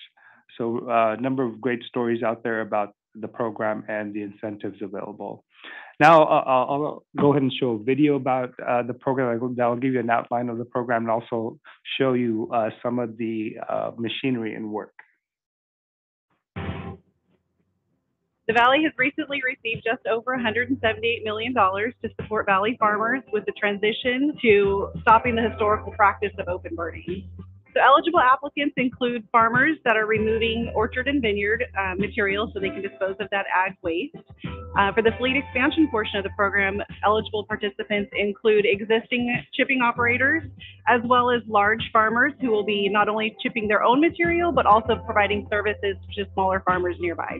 The program did recently get enhanced to include an additional $100 per acre for small growers that have a total ag operation acreage of 100 acres or less in the Valley.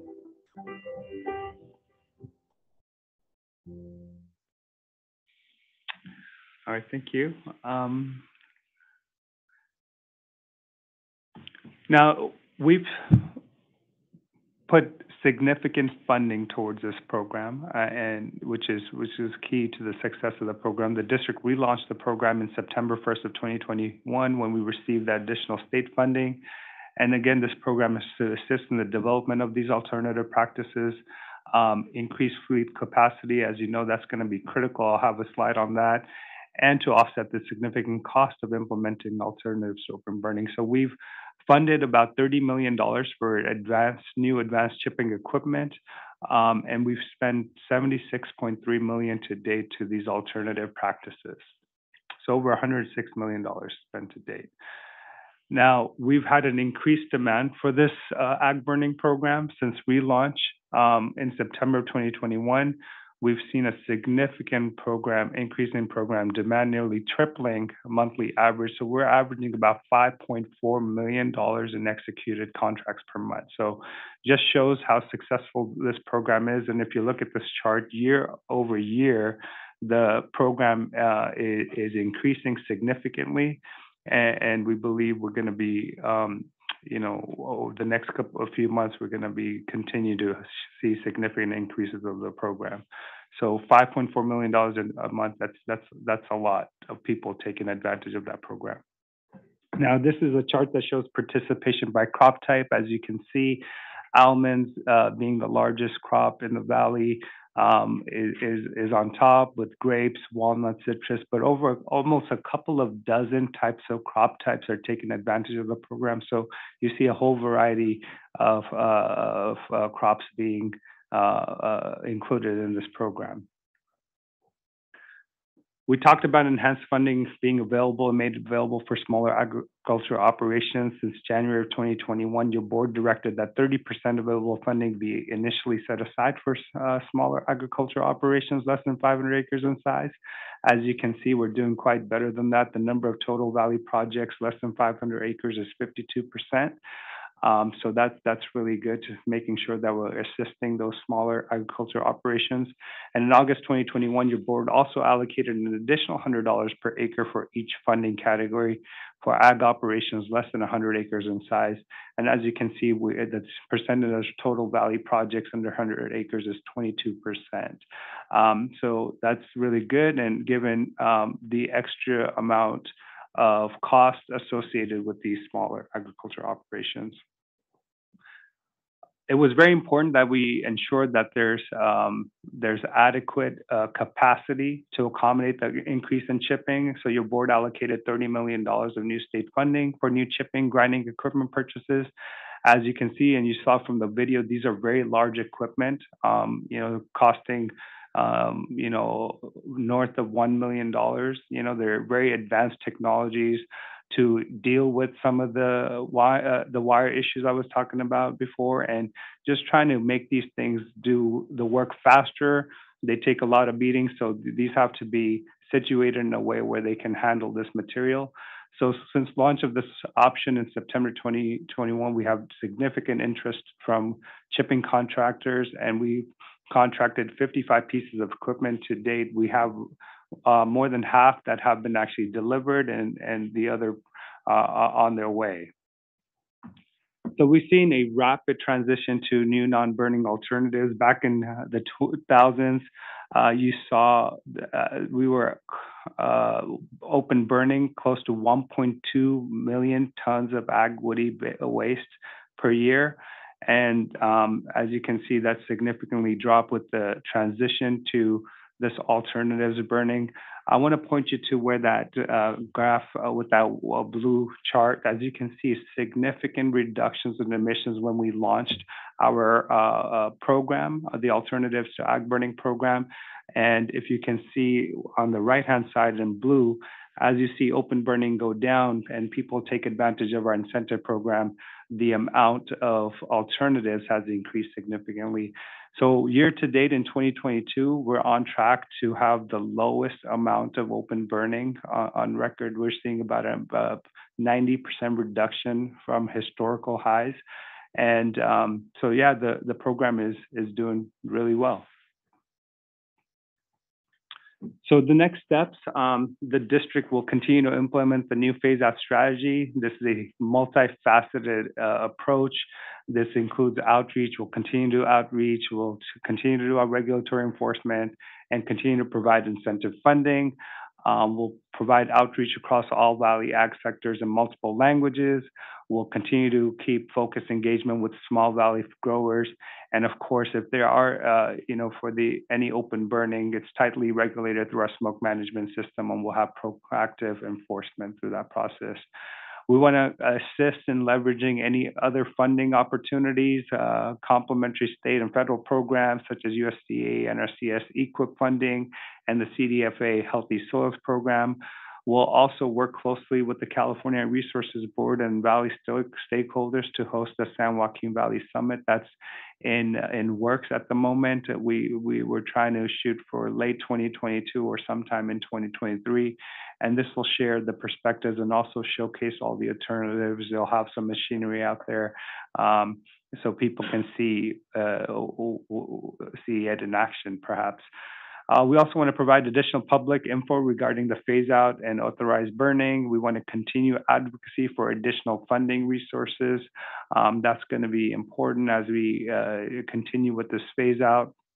And very important to note that we need to keep a few things in consideration, given that we're facing a drought, changing climate conditions, and of course, the implementation of SGMA.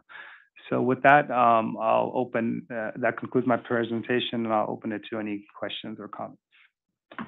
Thank you for the presentation, Shiraz. Supervisor Mendez? Yeah, good presentation, Shiraz. One of the things that I want to bring back up, and let's turn the history book around. I just want to talk a little bit about the actual, you gave a description of open burning, but I don't think it was, really in depth about how that actually worked, because you did talk about inspecting the piles to make sure that they just had wood waste, of the crop that they were going to burn. There was a fine per acre put into the equation. And then the toughest deal is you could only burn, in fact, you should have put it in here, when the atmospheric conditions were correct to burn.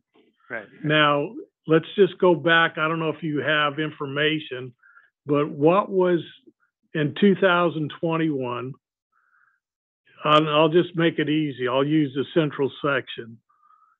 How many days were the atmospheric conditions actually perfect so that you actually had a legal open burning day? Right. I'll just say qualitatively, not that many. Exactly. Was it under? It was under 20, probably, correct? I would say it's about that ballpark. There wasn't that many. Maybe not under 10, but probably under 20. Yeah, especially given the last presentation you saw in terms of the wildfire impacts previous year. Yeah. So atmospheric conditions, I don't know if somebody's, Samir, you have somebody that could actually explain what atmospheric conditions that you can burn in. Yeah, I'll give it a shot, maybe, and then one class in the back here may be able to add even more information. Make sure he gets his glasses. As he works his way up here. Yes, under state law and under our board adopted rule and procedures, the forecasting and the potential allowances for burning would be done in a very conservative modeling situations and under very specific criteria around making sure that any authorized burning would not in any way contribute to an impact on our standards, smoke sensitive receptors, or that can include schools or nearby communities, and under those conditions, it is very difficult to provide those allowances. And so I want to make sure it's very clear that it's not only the incentives and the upcoming phase outs and the existing phase outs that are causing this rapid transition to the alternatives, but it is a very strict program. There could be very long lead times and very deep lists that often would never get approval to burn because of the strong criteria that are in place for that burning. And whenever it would be allowed, it would be under conditions where the atmospheric conditions would allow for that strong dispersion that would not, again, cause South impact. Wind, gonna rain. We know it's gonna rain. Yeah. And so that is under state law that is operated and is incorporated into our rules. And so that is something that now that we're basically virtually phasing out open burning. Obviously, that's going to be lesser and lesser as the final dates come up here at the end of this year and at the end of next year. But it is important to understand that historically that is the way that the smoke management system was designed and operates. John, I don't know if you have anything else to add on that. Yeah, just to add, our air quality analysis team watches this daily. This is the team that produces the air quality forecast. They make decisions on ag burning, and they watch this very closely, making sure we have proper vertical dispersion, like Samir was talking about, that boundary layer isn't too low, that it's going to be able to disperse subvertically and disperse in the atmosphere without hanging close to the valley floor, impacting any nearby residents or communities. So it's a daily process that we watch very closely. Yeah, I just wanted to emphasize that this wasn't a willy-nilly deal. There's some advocates that were saying the air board was allowing people to burn every day, which was totally incorrect. And because I hear the same complaints you do by people who have paid the fine and are waiting in line at the time to do it, that this is a very complicated process. And you guys used very strict rules and waited for the exact atmospheric conditions to be able to do it. I just want to get that out there and make sure the public understands that. I think we're doing a great job moving forward with this, but sometimes you need to look back to say, how did we get here? Thank you. Dr. Pacheco-Warner. Well, thank you. And, Shiraz, thank you so much. I think that there's, a few people that have worked so hard to get where we're at. And I know it's been such a team effort, but just huge hats off to you and your team for getting us here. And I mean, to see the 55 pieces of equipment funded, I mean, that's just amazing to think about where we started in our capacity in 2020 and versus where we are now in terms of alternatives. And as a resident of Eastern Fresno County, I see it every day when I'm out, whether I'm driving north, east, west. I see people chipping. I see people doing whole orchard recycling, and I know that's taken a lot of effort on everybody's part. One of the things that I like to see when we, this is an important year, end of year for us in this phase out as we reach some of these deadlines here. I'd really like to see how, in terms of some of these numbers of what is being turned over, how many permits and all that. I know that some of this was very specific to the type of open burning. So vineyards had their own goals. Citrus orchards had their own goals, and so I'd like to, and orchard removals had their own goals. So I'd like to see some of that, some of the data sort of parsed out in terms of what are those goalposts for those specific goals that we're setting, to see how we're doing on that piece. And obviously we were all concerned with some of the lack of facts on some of these recent reporting, but I do want to note that if somebody is saying that they think they're gonna they're going to burn because they don't want to use the incentives or don't have access to using the incentives, I think we need some sort of way to move forward when that's happening. And the only thing that I can think of right now is, if in your end of the year reporting, on how we're doing, if you can also include any enforcement data in terms of how many complaints that there's been on, and versus, how much actually ended up being illegal burning. Because I feel like we need some sort of data to see if there is actually warranted for maybe increased enforcement fees to sort of make sure that people know that it's more cost effective to use these alternatives than to burn illegally.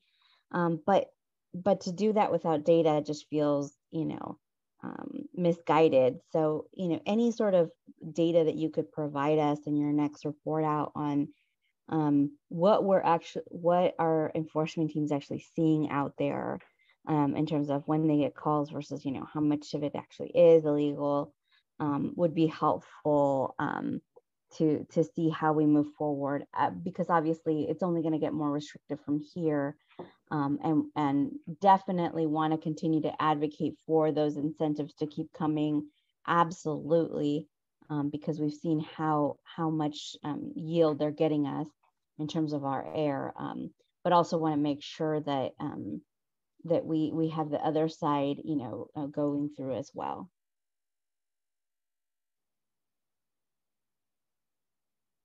And yeah, and please let me know if I need to clarify anything, but mostly just want to see like the data in terms of how much of the permits, of the how much progress we're making on each of the independent crop guideposts that we have, the goals that we have, and then also wanting to see any enforcement data that might help us understand whether people are complying or not with the new restrictions.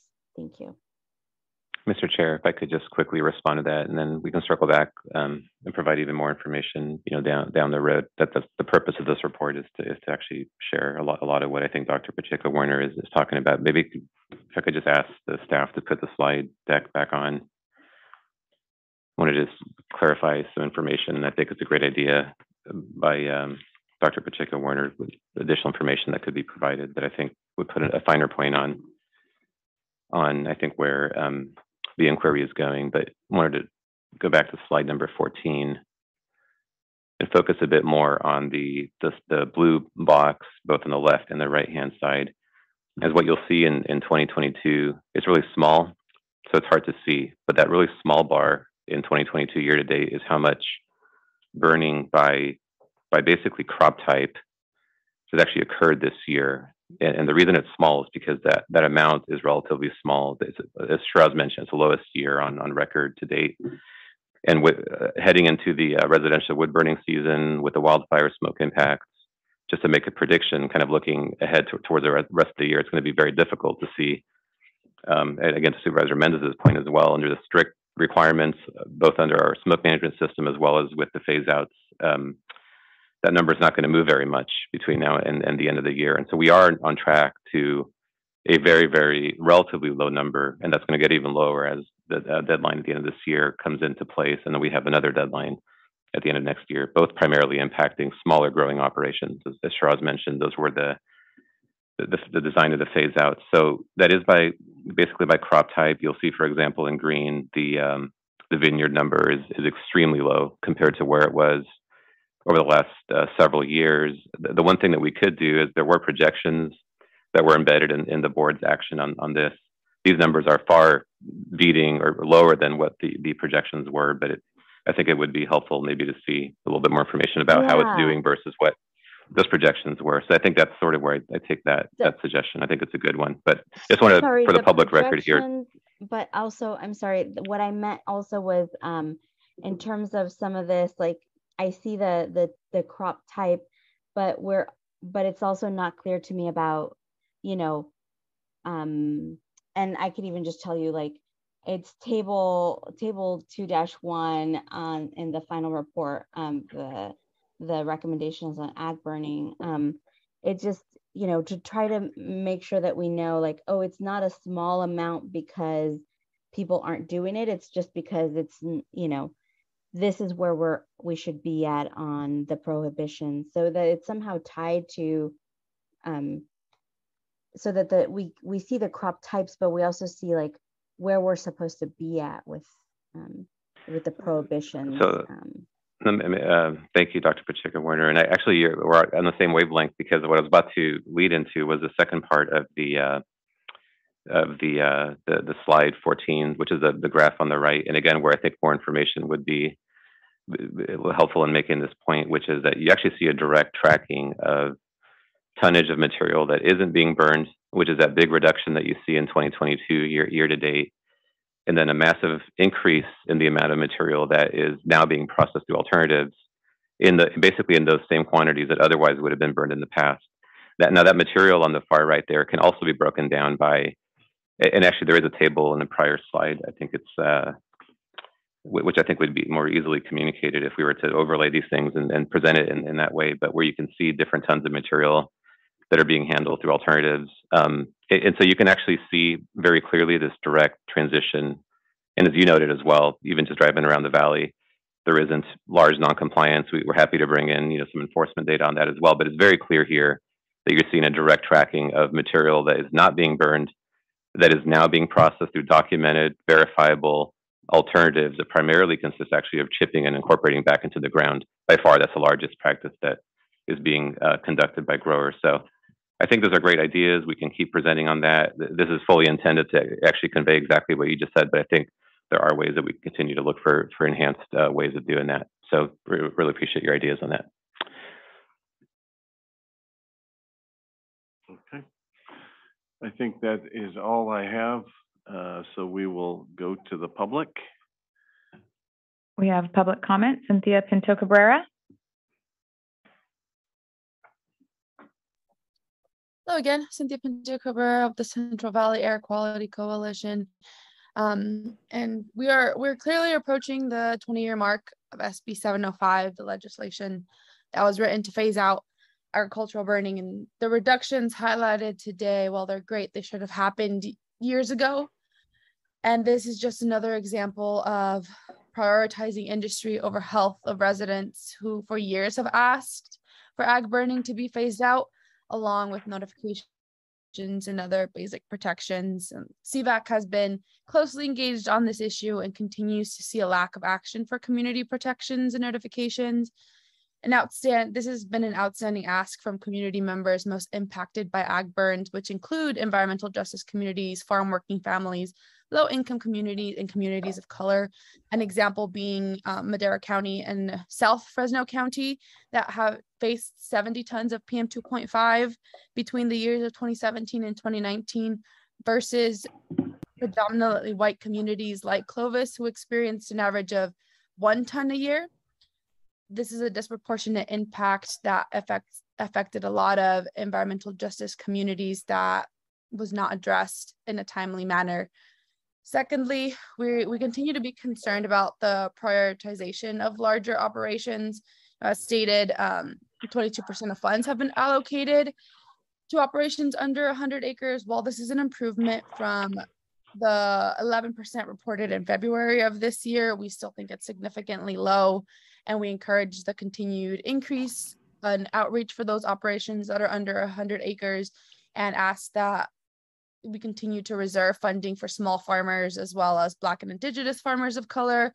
The first come, first serve process that is typically run at Valley Air puts these operations at a disadvantage. These farmers who operate with less than 100 acres are the least likely to be able to afford the upfront investments or in these agrological solutions, and continue to be impacted by these costs and our scale to minimize their contribution to our air pollution problems. We continue to request that be increased in supporting those small operations. And as we continue to move forward to complete the phase out of agricultural burning, we must ensure that it's being done in an equitable way that prioritizes these small operations and the Black and Indigenous farmers of color who are being most impacted by this phase out, and support the protections of communities who have waited 20 years for this phase out to happen. Thank you. Thank you for your comments. Ms. Janet Dietz-Kamei. Thank you. Sadly, the population in the San Joaquin Valley is expanding beyond the farming communities. It is expanding to now urban and suburban communities. And these are back to back with agriculture. This is not an ideal situation.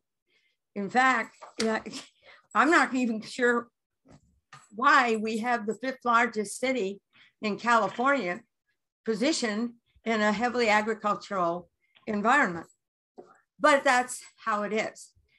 And every source of pollution the urban pollution, the agricultural pollution, is filling our basin with unhealthy air. And that's just how it is. This program is wonderful. It will help considerably in reducing the pollutants, especially for those families who are directly involved in the farming community. Biomass is not the answer. And I'm dismayed whenever that word enters into the discussion. Locally, we have Rio Bravo. Rio Bravo is positioned right next to 2 elementary schools and 2 communities. Biomass does not reduce PM 2.5. This program is very helpful, reducing the agricultural burning in the valley, introducing the chips and ground materials back into the ground. I would like to point out that I use purple air because it tells me the quality of air exactly at the moment and exactly where I am. And it may be a little elevated, but it is very helpful to me because I have avoided air pollution sickness ever since I have a purple air monitor in my backyard. So I just want to support that purple air. If you want information right this moment at right where you are, purple air is the way to go. Thank you. Thank you, Janet. Mr. Thomas Menz. Yes, Thomas Menz again, still a resident of Fresno County. And I reside in what has been historically one of the higher allocation zones for ag burning in Fresno County. And it would be nice if staff could post online a public notice of all approved ag burns the evening prior and post those permitted burns with their location. It's not that difficult or onerous a request, and it's certainly not unreasonable. I would note that staff already makes its determination of burn status by 5 p.m. the day prior and posts that online, and sometimes errs in doing so prematurely, not taking into account the air quality status and PM2.5 levels of the entire 24-hour period, sometimes resulting in both agricultural and residential burning on days which, in hindsight, burning should not have been allowed under the terms of the commitments made in the PM2.5 implementation plan. And I would hope that meteorological determinations for the burning curtailment status are taking notice of the PM2.5 monitoring in the AB 617 areas like South Fresno, which are showing significantly higher winter PM2.5 levels than the designated regulatory monitors in urban Fresno and Clovis. Returning to the Pacific College monitor just for a moment, which is showing moderately polluted conditions at this hour, according to AirNow, which isn't good enough for those of us who follow World Health Organization guidelines. Not good enough for us to go out and increase our air volume that we're taking into our lungs by a factor of 8 or 10 times the resting respiratory rate. And while AirNow does provide a color and AQI, it doesn't provide a numerical PM2.5 value. And I also have reason to believe that AirNow does not update the air quality data that they provide in the same timely way that the Air District is able to with the RAN system or with the monitoring on the 617 community page, which is as up to date as can be with any BAM monitoring data in providing an average value of the previous hour. But since Pacific College is a district monitor, it would really be nice if we could get that PM2.5 value from the district someplace. Thank you. Thank you, Thomas. No more public comment online. Okay. We do have a public comment. We have one public comment in Fresno. Thank you. Or, I'm sorry, 2 public comments in Fresno.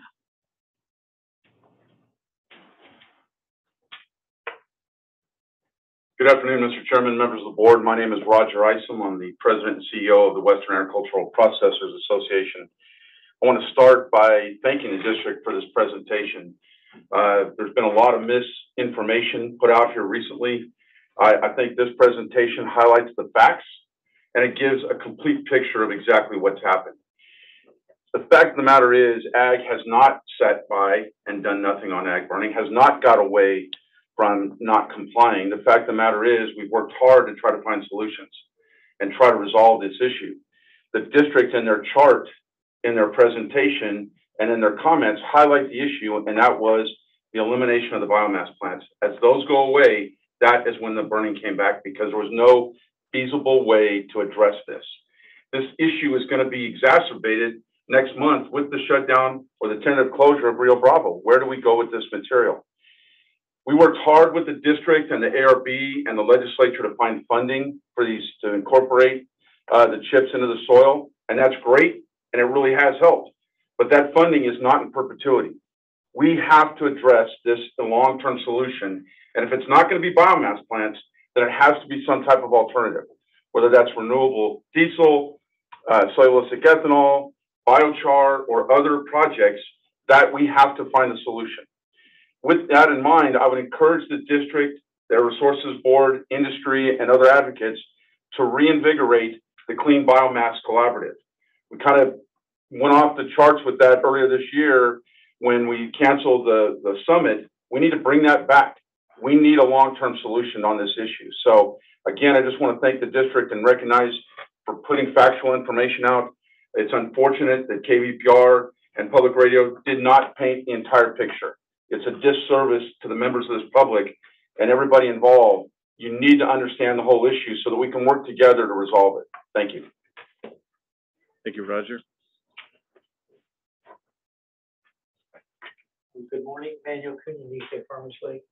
First, I want to thank Samir, Shiraz, John, and everybody for the facts. Smoke management was started in 1993. Some of the people that commented weren't even born. They don't even know what the hell a smoke management program was.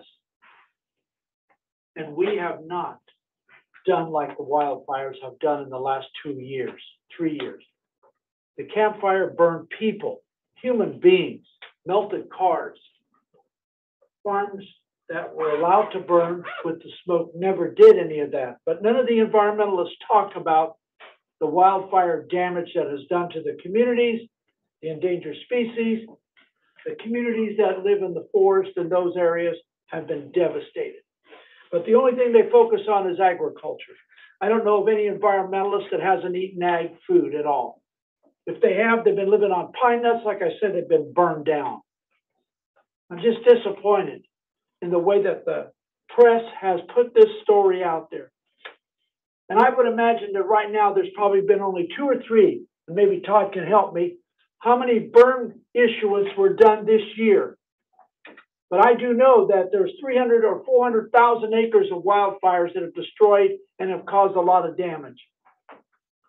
But 2 or 3 farmers that have permits to burn are very small farmers. We have a guideline. And small farmers, and I don't like always hearing people that don't even know what a farmer is, say that under color in these small communities, farmers aren't getting a chance. I represent a hell of a lot of small farmers and a lot of African-American farmers and Latino farmers. And they are being informed and they're part of that. What has killed a small farmer is Sacramento regulators. The legislation that they've adopted has made these small farmers go out of business. It's not been the Air District not providing funds. I make sure that every time we have funds available, that small farmers are 100% included. And the district has been cooperative on that, 100%. I just don't like these environmentalists to think they know agriculture and they don't know a damn thing about it. And I am, for once, and I'm just so tired of it. But I don't like what the media has done, and NPR and its people that did the stories, even on the farm tractor program, did a disservice. Didn't even ask the question. Yeah, farmer that had a Tier 3 tractor didn't qualify for funds because the program doesn't take out Tier 3 tractors. Why don't we ask the facts? from the media side rather than just making conclusions. So again, I give this entire board all the credit from 1993 when you did the smoke management program. You did one hell of a job to now. So thank you, Samir, your entire staff, and Shiraz and everybody, and especially the board. Thank you. And Buddy, sorry for the way that you've been treated in that story. You don't deserve that one damn bit. Thank you. Thank you, Emmanuel. No further comment in Fresno. Bakersfield, any comment? No comment in Bakersfield. None in Modesto. Very good. All right, Supervisor Wheeler. Got to get unmuted. Otherwise, I've been talking through all of them. Thank you, Manuel. 100% true. When they were talking about some of this stuff, you know, they don't. Also, you forgot to add deaths. You know, we've lost some people in California this year from the wildfires, and I just want everybody to know that all 8 Valley counties wrote letters telling the governor to make sure they keep Rio Bravo open. Without those biomass plants, I don't know where these people think these millions of trees that don't burn are going to go, because the Forest Service has well, it's not the Forest Service fault. They've actually put some of them up for sale, but that one a-hole Chad Hansen of the Biomass Diversity Group sues the Forest Service every time they put up a project to stop the logging and saving some of those trees before they rot. You know, he's a PhD and he's never lived in the mountains, never logged a day in his life, but he's an expert on it. And these city folks, they believe it. That NPR believes it. That writer in Fresno Bee believes it. And they don't realize that what happens when those trees die and rot, how easily they burn. I mean, they're just like kindling, and any little lightning, dumb people come up and throw their cigarettes out or build a campfire when it's totally illegal in the summer, and then they wonder where all the smoke comes. And so we need those biomass plants really, really badly. And I agree with you, Manuel. They treated the whole board and Buddy really terrible in some of these articles and stuff, because they have no idea what they're even talking about. They do the homework a little bit and not think about today, think about what's happened in the last 30 years. They wouldn't be talking that way. Thank you. Thank you very much. All right, I see no more comments. So we just received this report. So I'm going to go ahead and close item 9. We've done 10. 11 was put off. It was continued to October 20th. Going to go to item 12, review and set the agenda for the November 22nd Governing Board Study Session for education and strategic planning purposes.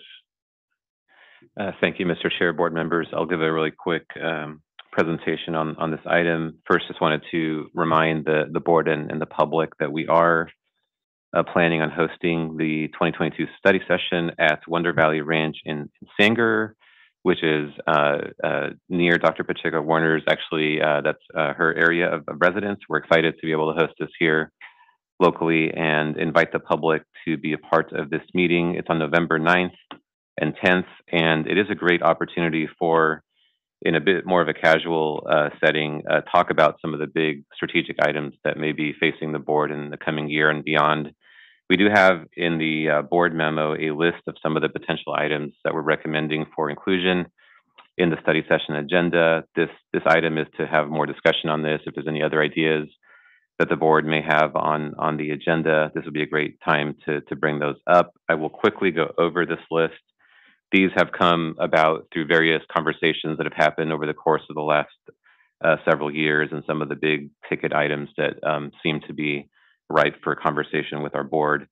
I'll start with number 1, talking about an opinion survey to help inform our outreach and air quality management strategies. Your board has always placed a high priority on really understanding where the public is and where the priorities are from the perception of the public with respect to air quality. So we do from time to time go out and conduct scientific surveys as to where those opinions are, and it's often been very helpful in developing the strategies that we implement here. So that would be a conversation about that and what the next steps would be with that. We just had a great conversation about wildfire prevention and response. By the November meeting, we'll be a lot deeper and hopefully at the end of the wildfire season, and knock on wood on that, because we do know that sometimes that extends beyond that early November timeframe. But we'll have an opportunity to talk about a lot of the same issues that we talked about today, but in a more updated fashion, and maybe even have the Forest Service, CAL FIRE, and others come in to speak about some of the efforts with all the new funding, the billions in funding that is being made available at the state level, and with some of the federal programs, what's actually happening, what is being done in the forest, and what are some of the key issues to consider there. Number 3 is to talk about air quality research priorities and the potential of hosting an air quality symposium here in the Valley, to talk about some of the latest challenges that we have and where the research can build that nexus to the strategy side of what we all do. That is an area where the board has been very involved in the past, and we want to bring up-to-date recommendations and ideas on how to further the air quality science that is so important in everything that we do here.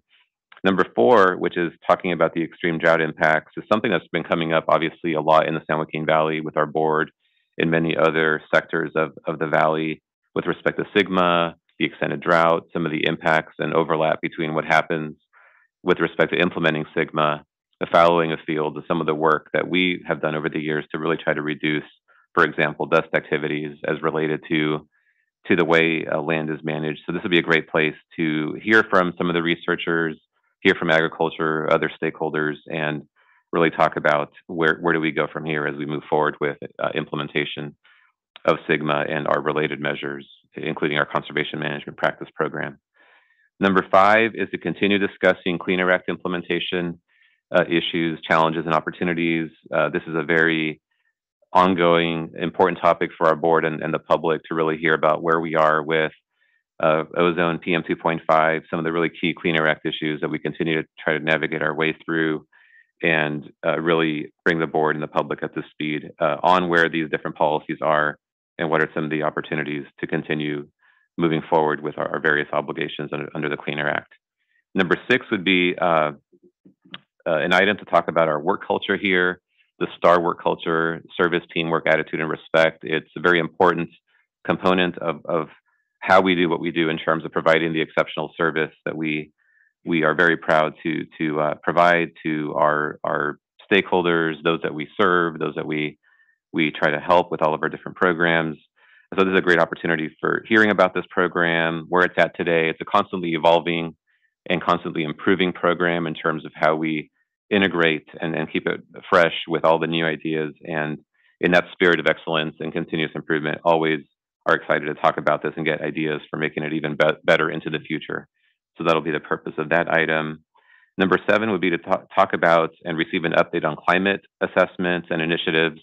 A lot going on in this area. You've heard a number of times today some of the various related pieces and the ongoing interest by the board in talking about how that work is going, as well as how do we take advantage and what sort of potential co-beneficial opportunities are there with our challenges, with our mandates in terms of the Clean Air Act and our various requirements that we have to meet, and some of the goals that we have, and all these various initiatives that have strong overlap with what we do. And so hopefully with this item, we're able to hear from researchers, from agencies, and obviously from our board and the public on how we can work even better into the future to address these various challenges that we have in front of us. Number 8 would be to talk about our Healthier Living Schools program. That's been a very high priority for your board, and there's a lot of activity going on there. Number 9 on the list here would be to talk about the Community Air Protection Program and the funding that we implement in that program. There's a lot of activity going on. You already heard today about a number of the things, the Burn Cleaner program and some of the other areas where we continue working very closely with our community steering committees and implementing some very innovative programs there. There's a lot of funding that we need to spend by very specific dates under state law. And so we definitely want to talk about where we are with implementing these different programs and what are some of the ideas to make sure that we're ensuring the effective and timely use of these different funds. Number 10 would be to talk about the ongoing community engagement efforts. There's a lot of different methods that we use and a lot of different forms of engagement that we have with different communities throughout the Valley to really get them involved and supported in our clean air mission. So we're going to talk to the board about what these different efforts entail and hopefully get some more ideas on how to even further enhance our community engagement. Number 11 would be an opportunity for the district to talk about our different information technology initiatives. There's a lot of improvements that we're making with respect to technology and making our programs more accessible to the public and really providing that exceptional service to the public. So that's more of a showcase item, but also an opportunity to hear some ideas as well as the things that we may want to do into the future in that space. There's item number 12, which is hearing from CARB and EPA and having good engagement with them on these various things that we do, how they could be helpful to our mission and what we could do to support the work that they do as well. So that's going to be, as has been in the past, a great opportunity for that engagement to occur. And then lastly, hearing from the Air Districts Employees Association and having engagement with them. We have a great relationship with our staff, and it's always a wonderful opportunity to hear from the staff directly and have that engagement. And with that, that was my quick version of summary of the items that we have on the potential agenda for the study session. This item would be to set that meeting, which is already included on the calendar, but also set the agenda for the meeting. I'll turn it back to you, Mr. Chair and Board. Okay, so I don't see any board comments, and I guess have you reached out to, did something go out to the board members asking if they wanted anything else included or on the agenda? Yeah, no, we've definitely been polling for these items going back, several months now, and these are items that in some way, shape, or form have come up as ideas, whether in prior meetings or in other conversations that have come up around items of interest. So that this represents my understanding of where the interests are of the board on this, but I'm always happy. It's a great time, but there's other ideas to add to this list or subtract from the list as well. Okay, so those are the proposed topics. If anyone has any changes now, not the time I'd tell you just to send an email to Samir, but it sounds like a very long and definitely in-depth look at all the issues, and I think that's all we have to do, right? Review and set the agenda. So that's done. We don't have to vote on this. No, there's no vote required on this. Yeah, thank you. All right, thank you very much for that update, Samir. And we're going to move on to item 13, verbal update on district efforts to enhance new source review and emissions reduction credit banking rules. And introduce Morgan Lambert, our deputy APCA, who's been working on this issue with the permitting team. He's going to give a quick version of the presentation. This is just a staff update, so we could just provide that really quickly and move on to the next item. Yeah, with my quick update, I swear to have you out of here by 1 o'clock. So quickly is a little bit of background. The district has a long history of developing and implementing air quality strategies with numerous plans that achieve significant emission reductions through what EPA has found to be the most stringent rules in the nation, as well as our innovative clean air incentive programs. And through those efforts, we've been successful in reducing ozone and PM 2.5 emissions significantly, and also have made significant progress in meeting health-based federal air quality standards. The district also implements a permitting program that's designed under state law to ensure that on a regional basis, we have no net increase in emissions from new and modified sources. So basically what that means is as we see new facilities coming in the valley and or modifications, we ensure that we're not impeding our progress towards attaining the health-based standards. Kind of the main permitting rule that we have that meets those objectives is our new source review rule, which is District Rule 2201. And it's designed both to meet federal and state new source review requirements, and it's subject to the most rigorous NSR requirements due to the district's attainment status, particularly for ozone.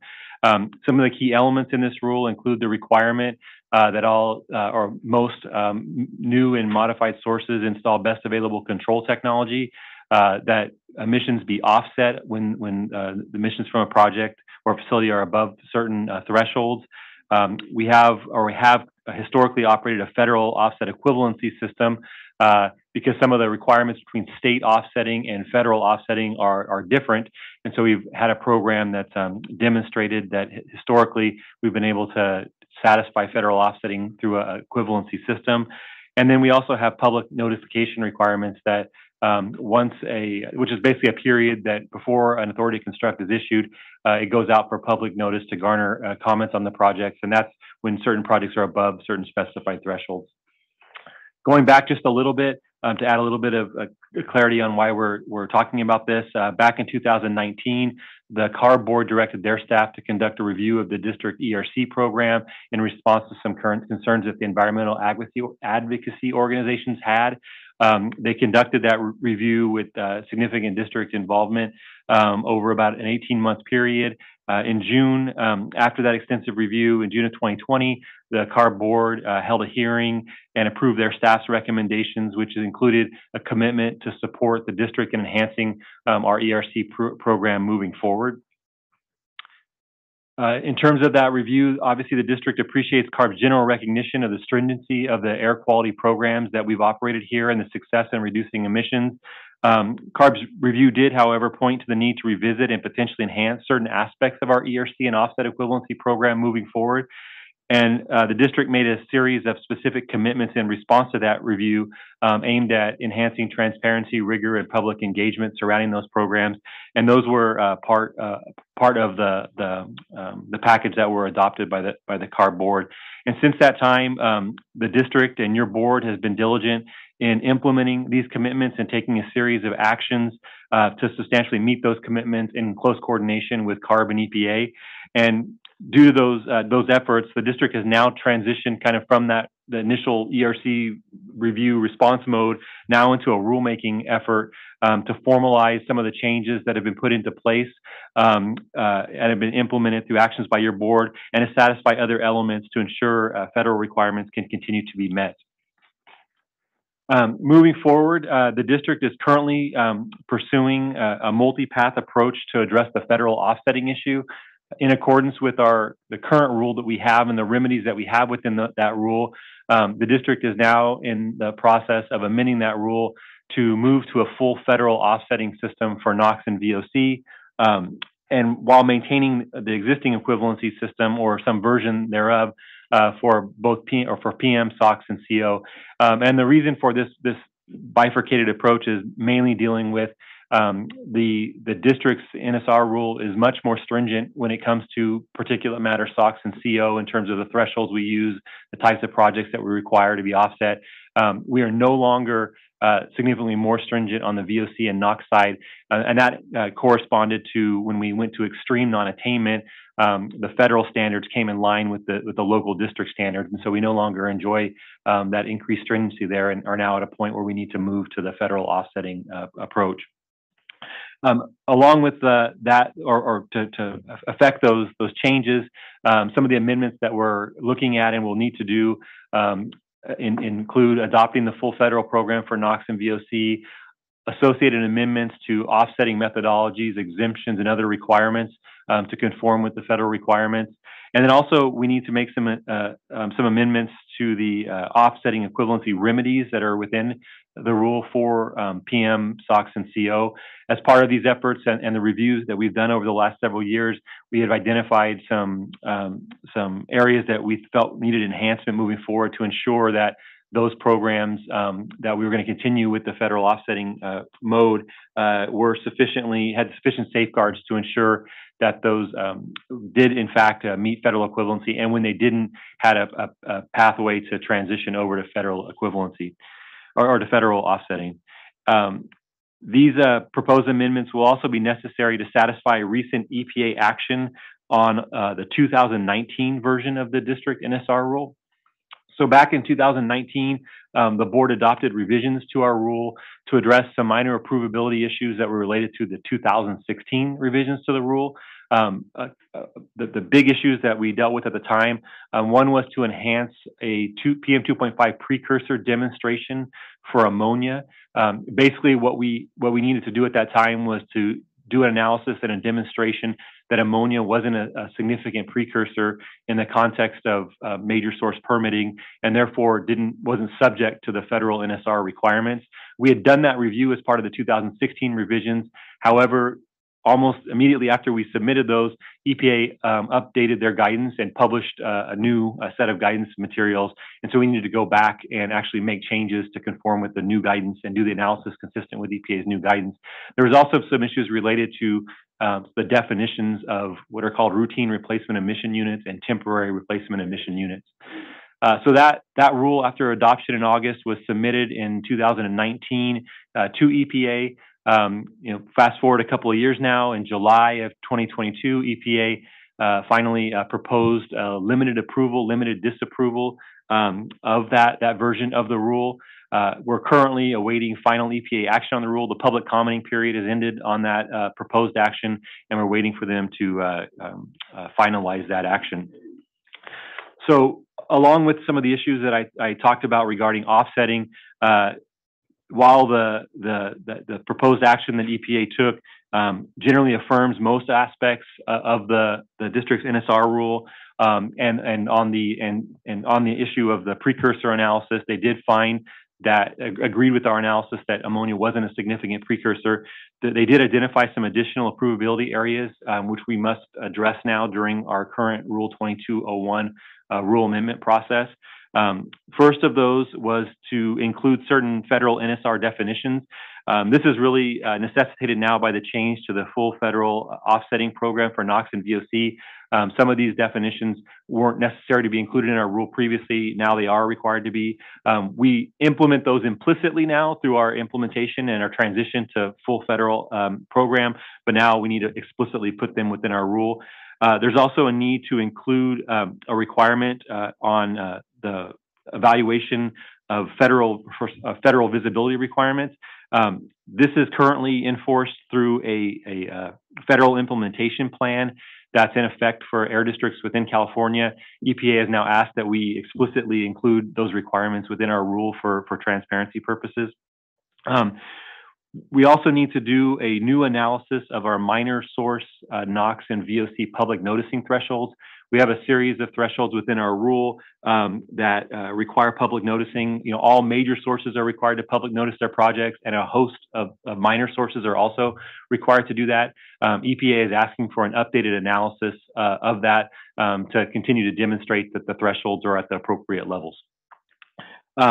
We also need to remove what's called an interpollutant offset trading program for ozone precursors. And basically what that meant was when offsets were required for certain pollutants, like for NOx, for example, under prior EPA rules and guidelines, you could trade like VOC for that. So you could not just have to do NOx, you could use other pollutants to potentially allow that offset setting. Recently, EPA lost a court case that basically invalidated that approach. And so now we need to remove that from our rule as well. We also need to do some revisions to our routine replacement emission unit and temporary replacement emission unit definitions. This has been an ongoing challenge as we've tried to thread the needle between, at times, conflicting state and federal NSR requirements. And so we've been continuing to work with CARB and EPA on landing these definitions in a way that satisfies both the set of requirements. And there are some other minor administrative issues that we'll be handling through the rulemaking process as well. We are also working on amendments to our ERC banking rule. These amendments will include some changes to administrative mechanisms, definitions, and procedures for the filing of applications and the banking of ERCs. And this is really surrounding the issue of timely application submittal and to clarify some rule language that was vague in our current rules and that was flagged by ARB during their review. We're also working on some other administrative mechanisms and definitions and procedures for the banking of other credible emission reductions with the hope that there will be the enhanced availability to bring new credits into the banks that will be able to be used by facilities as they pursue either new facilities or modifications to facilities that do trigger offsetting. And then lastly, we're looking at the removal of the future banking of new greenhouse gas emission reduction credits. We put this provision in our rule many years ago before a lot of the other methodologies and mechanisms were out there, like cap and trade. And this is just a provision that's not very heavily used. And there were some questions surrounding those that came up during the ERC review by CARB as well. In terms of the ongoing public engagement and process, we held an initial scoping meeting back in April. We held the first workshop on these efforts in June. The next workshop is scheduled for October, with the idea that we will be bringing the rulemaking package to your board for consideration in early first quarter of next year. And as we go through this process, obviously there's a set of milestones and workshops, but we're doing other ongoing participation and stakeholder engagement throughout the process, and welcoming any comments we have along the way. So with that, we'll go ahead and turn it back over to your board for any comments or questions. That was nice and fast, Morgan. I appreciate that. And this, again, is just a verbal update. I don't see any board members with any questions. And so we will accept that. There's still more work to be done, but appreciate you letting us know. All right. I'm going to move on to item 14, which is a verbal report from the California Air Resources Board and Dr. Pacheco Warner. Yes, thank you so much, Chair. Thank you again for all of the work and the progress on the ag burning, again, as a CARB and SJV effort. I think while other members of CARB weren't here, I do want to just, put my other hat to just kind of thank the district for all of their efforts in making that happen. I do want to say that we have some important things coming up this fall. One of which in the upcoming and that specifically mentions the San Joaquin Valley will be at our next board meeting, which is next week, which will be the consideration of the state implementation plan. So the 2022 state strategy for the SIP.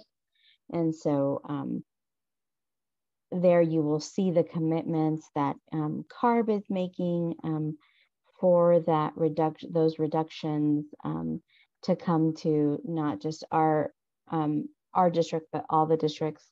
And I do just want to emphasize that we want to make those successful to see those reductions happen, the commitments that are being made at the state, at the same time that we want to make sure that we're looking for any further opportunities at the state and federal level to reduce emissions here in the Valley.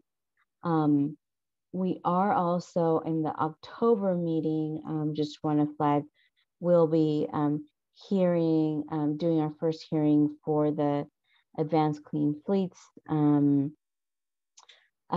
regulation, which would put us on a pathway for more zero emission medium heavy duty vehicles, and again of significant impact to the Valley in terms of the reductions that we are set to see, but then also significant, important challenges that I think are important. And I'll certainly be asking questions about in terms of how we can actually make this, the targets on the Advanced Clean Fleet successful in places like the San Joaquin Valley where we actually need the reductions. So that's coming up that first hearing is coming up on October 27th. And that is all I have. Thank you so much. Mr. Chair, just a quick related comment. Just wanted to thank Dr. Pacheco Warner. She's been in all these different actions that are impacting the Valley, has been really making sure that our needs are heavily advocated for. So the item that's coming up here very soon is a very important one on the state SIP update. And so I just want to just support, those ongoing efforts by her to make sure that we do get quantified reductions that we can include in our plan, and appreciate CARB's work on that, as well as Chair Randolph and working closely with Dr. Pacheco Warner and myself and looking at these issues. We will need those reductions as we put our ozone plan and other plans together. So just wanted to acknowledge the importance of that item and just appreciate her, Dr. Pacheco Warner's efforts on that, and also the equity lens on the upcoming measures, making sure that as we think about some of these zero emission transitions, that it's done in a way where communities are actually pulled forward and not left behind, and that there's really strong consideration for how to make sure all of our various communities and small businesses are able to actually participate and be a part of the solution. So just appreciate and want to recognize those efforts. Yep, and I'm not sure I say it enough, but I appreciate all your hard work, Dr. Pacheco Warner, representing us at the state level. Do appreciate it. Thank you. Okay, on to item 15, Executive Director report. Just have one update. I believe, Ryan, would you mind working your way up here? He didn't know I was going to do this, but I wanted to embarrass him a little bit. I wanted to announce to the board that we have appointed Ryan Buchanan to be our new Director of Administrative Services, overseeing our finance team, a number of other functions. Really excited for him. He's a great part of our team, has been here for a while, has built up a great team under him, and just really excited to present him now in this new role and all the great things to come from him and his team. Congrats, Ryan. Yes, thank you, Samir. Thank you, everybody. I'm very privileged to have this opportunity, and really I thank Samir and thank Morgan and Shiraz and Ryan for this opportunity to work closer with you guys and work closer with the board. Buddy, I'm sure you've seen a couple of my budget presentations, and so very familiar with that, and I look forward to doing it again next year as the director. So thank you. Thank you much. Okay, on to governing board member comments. Looking, and I see no board comments. So I guess I'll quickly get the last word, but Brian, John, Jamie, Shiraz, Todd, Morgan, Samir, Adriana, I want to thank you all for your presentation today. I know we were trying to push things along because we had some issues with the quorum. To the public participants, appreciate the board members for taking time out. Again, everyone is busy. This is important business today. I see that we have 27,000 burn cleaner program grants that we've given out. We talk about the ships, we talk about ag burning, and we're doing good. And again, the speed is never fast enough for some, and it's way too fast for others, and balance is what we do. We try and balance the needs and interests, and so I just appreciate everyone taking time. Item 17 is a closed session. The governing board will hold a closed session pursuant to the Ralph Brown Act. And Annette, shall I turn it over to you? Sure. The closed session is conference with legal counsel on the pending litigation of the district versus ag land joint venture. That's in Fresno County Superior Court. This is just an update that will be provided in closed session on this litigation, so no action is going to be requested or taken in closed session, and so no need for public comment on the item. Very good. I appreciate everyone. We're going to go ahead and I'm going to close this meeting down and we'll adjourn to closed session. Thank you.